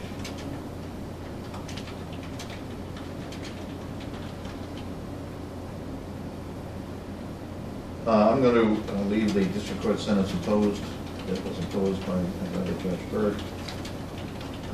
You were fined $500, Mr. Johnson, and with penalty assessment, apparently that totals $620. You were sentenced to 29 days at the House of Correction, all suspended for 2 years based on good behavior. As I understand it, that's the identical sentence that was imposed in the district court. Do you concur with that, Mr. Johnson? Yes. Attorney Webb, you would agree with that? I agree that that is the sentence that was imposed below, yes.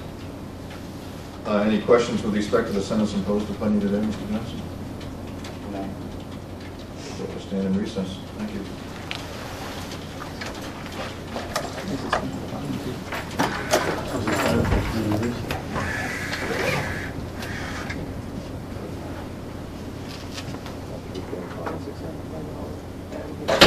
Hey, you gotta pay for the jail through taxes. You gotta pay if you go there. Jim, did they suspend the fine as well? They didn't suspend the fine. That's just the days. Does that mean they're taking you to jail today? No. No, all the jail time has been suspended. But you're not paying the fine either, right? Joan, what's that? Okay, let's go, folks. We got other hearings to do. We do. Let's go. I'll go as soon as he leaves. You can free to leave right now, and you can leave right now also. You can treat people nicer. You were treated, so have a great day.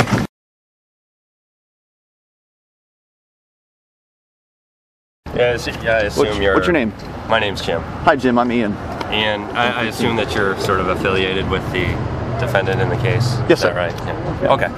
I only got a few minutes, but sure. I'm happy. Two's fine. What happened in there? In the jury? Yeah. So we were 8-4 on Friday. And 8-4? Yeah. 8 for guilty, 4 against? And then on the weekend, we, well, some people changed their mind. And we went to unanimous pretty quickly in the morning. Did they explain why that they changed their mind? Well, I think people were hung up on the personally thing. On the personally? Yeah, that wasn't my personal concern, but a lot of people were hung up on what, because personally can mean one-on-one, but in this context it probably didn't. I think people thought that by the letter of the law, he was guilty. Did anyone take the jury nullification information into factor? Did you receive that information? It wasn't discussed. I actually didn't read that pamphlet, but I've heard about it. I've read about it, and I didn't read it. I typically think of jury nullification as coming into play when we believe that there's an unjust law. You know, for example, for marijuana possession or something like that. Okay. You just think it's bullshit. Pardon me. That's okay. So marijuana possession, you would have found, like if it were a marijuana case, I very well may have, guilty, for example. But walking around the jail, that felt like. Well, wrong. Yeah, I thought the trespassing law itself was a just law, but believe me, I gave a lot of thought to this. I don't think you should have been arrested in the first place, to be perfectly honest with you. But when you look at the letter of the law, I do believe that the officer at the prison communicated the order to leave personally, and that order was violated. So by letter of the law, he was guilty, and I was. Were you one of the holdouts? Excuse me. No, I was not. But I was a bit torn on the issue, for sure, and I would have been feeling a whole lot worse right now if he got an actual jail sentence. That's for sure. I did not want. Did they tell you what the sentence was back there? Yeah, I asked. Okay. I asked, and I really wanted to look up over the weekend, like what the possible consequences were, but we're told we shouldn't, so I didn't. Right. He did Could've not been up to a year. Yeah, that would have been. I think that would have been awful. So you feel like he never should have been arrested in the first place? Well, I think because it was a judgment call on the part of the police, for sure. Did you feel it was I think hasty? you could let him go. Did you feel it was hasty on the police's part to just walk up and arrest people without even giving them a warning first? I felt like I don't know what happened there, of them. Because they didn't. Yeah, I figured maybe you were. I wasn't there. They didn't describe exactly what happened in that parking lot, but if it was me, and I'm not a police officer, so maybe he probably knows what he's doing better than me, but he probably, if I were him, I probably would have said, you guys better get out of here or I'm going to arrest you. That's usually how they do it. Typically they'll come and they'll say, hey, we don't want to arrest you, so can you take off? And then people leave. And in this case, they just came and swooped us up. Yeah, no, I'm fully aware that basically the crime here is taking one last lap around that jail, and it seems kind of minor, and they could have let it go. But did you find it interesting that there were several things that were similar at the old jail that they hadn't messed with? I hadn't given that much thought because I didn't know anything about the old jail, and it just wasn't discussed much. So anyway, I hope there are no more. What do you feel about there was no proof on the state side of actually him hearing the order? I mean, I know the order might have been given, but there's no proof in the trial that he was actually heard the order. I've been sitting right next to people who have said something, but due to having attention elsewhere, like haven't heard somebody say something right next to me. I think there is a small chance he didn't get the order, but it's just very small. I didn't think I could. It rose to the level of like a reasonable doubt. Reasonable doubt there wasn't? Well, I mean, there were a couple of people who thought it also at first that there was reasonable doubt there, and I understand their point of view, and there's an argument to be made there, but I thought in the end, man, he was right there. The fact that the way the whole crowd reacted and were leaving, he had to know that an order was given for them to go. But then for me personally, the next question would be like public property. We're all forced to pay for that property. Therefore, we should be able to use it and peacefully protest anywhere. I mean, this is, the Constitution says you can peacefully assemble to protest anything, anywhere on public property. I mean, that's another issue. Unfortunately, that really wasn't discussed much during the trial. Should that have been brought up, do you think? Well, I'm not a lawyer. And all that? I'm not a lawyer, so I can't say. But it really wasn't discussed during the trial, and so I didn't really know. I just went by. I just on public property every weekend. Yeah, and I think they should be able to do that. Right. I mean, the park property and the jail property are the same. They're both public property. Yeah, but I know you're right. But I mean, there's public property, and all I can go by is I know there's public property in the U.S. that you're just not allowed to just walk onto. You can't just walk onto an Air Force base or something like that. They put fences up there, right? Like they do. Try to keep you out. We did talk about this. They should have. If they really don't want people walking around there, they should put a fence up. Right. How can they call it secure if there's no fence or anything like that? The building's clearly secure. You can't get in. Exactly. But the rest. I don't want to hold you up anymore. Thank you so much. I appreciate your time. Good luck, man. Thank you, sir. Too. Thanks for talking with us. Take care, bud. Appreciate it. I know this didn't go the way you guys wanted to. But so. You had an effect, like you were one person being close is good enough, I mean that's enough. Next time. Good to know that you're with us on the marijuana thing. I didn't say that. This is probably going to end up on the internet. All right, take it easy. Bye now. We'd like to invite you to visit freekeen.com. Freekeen.com features audio, video, and blogs chronicling the transition to a voluntary society. Freekeen.com also has comments and discussion forums so you can be heard. Freekeen.com. I should be in Keene, New Hampshire with the Free Staters.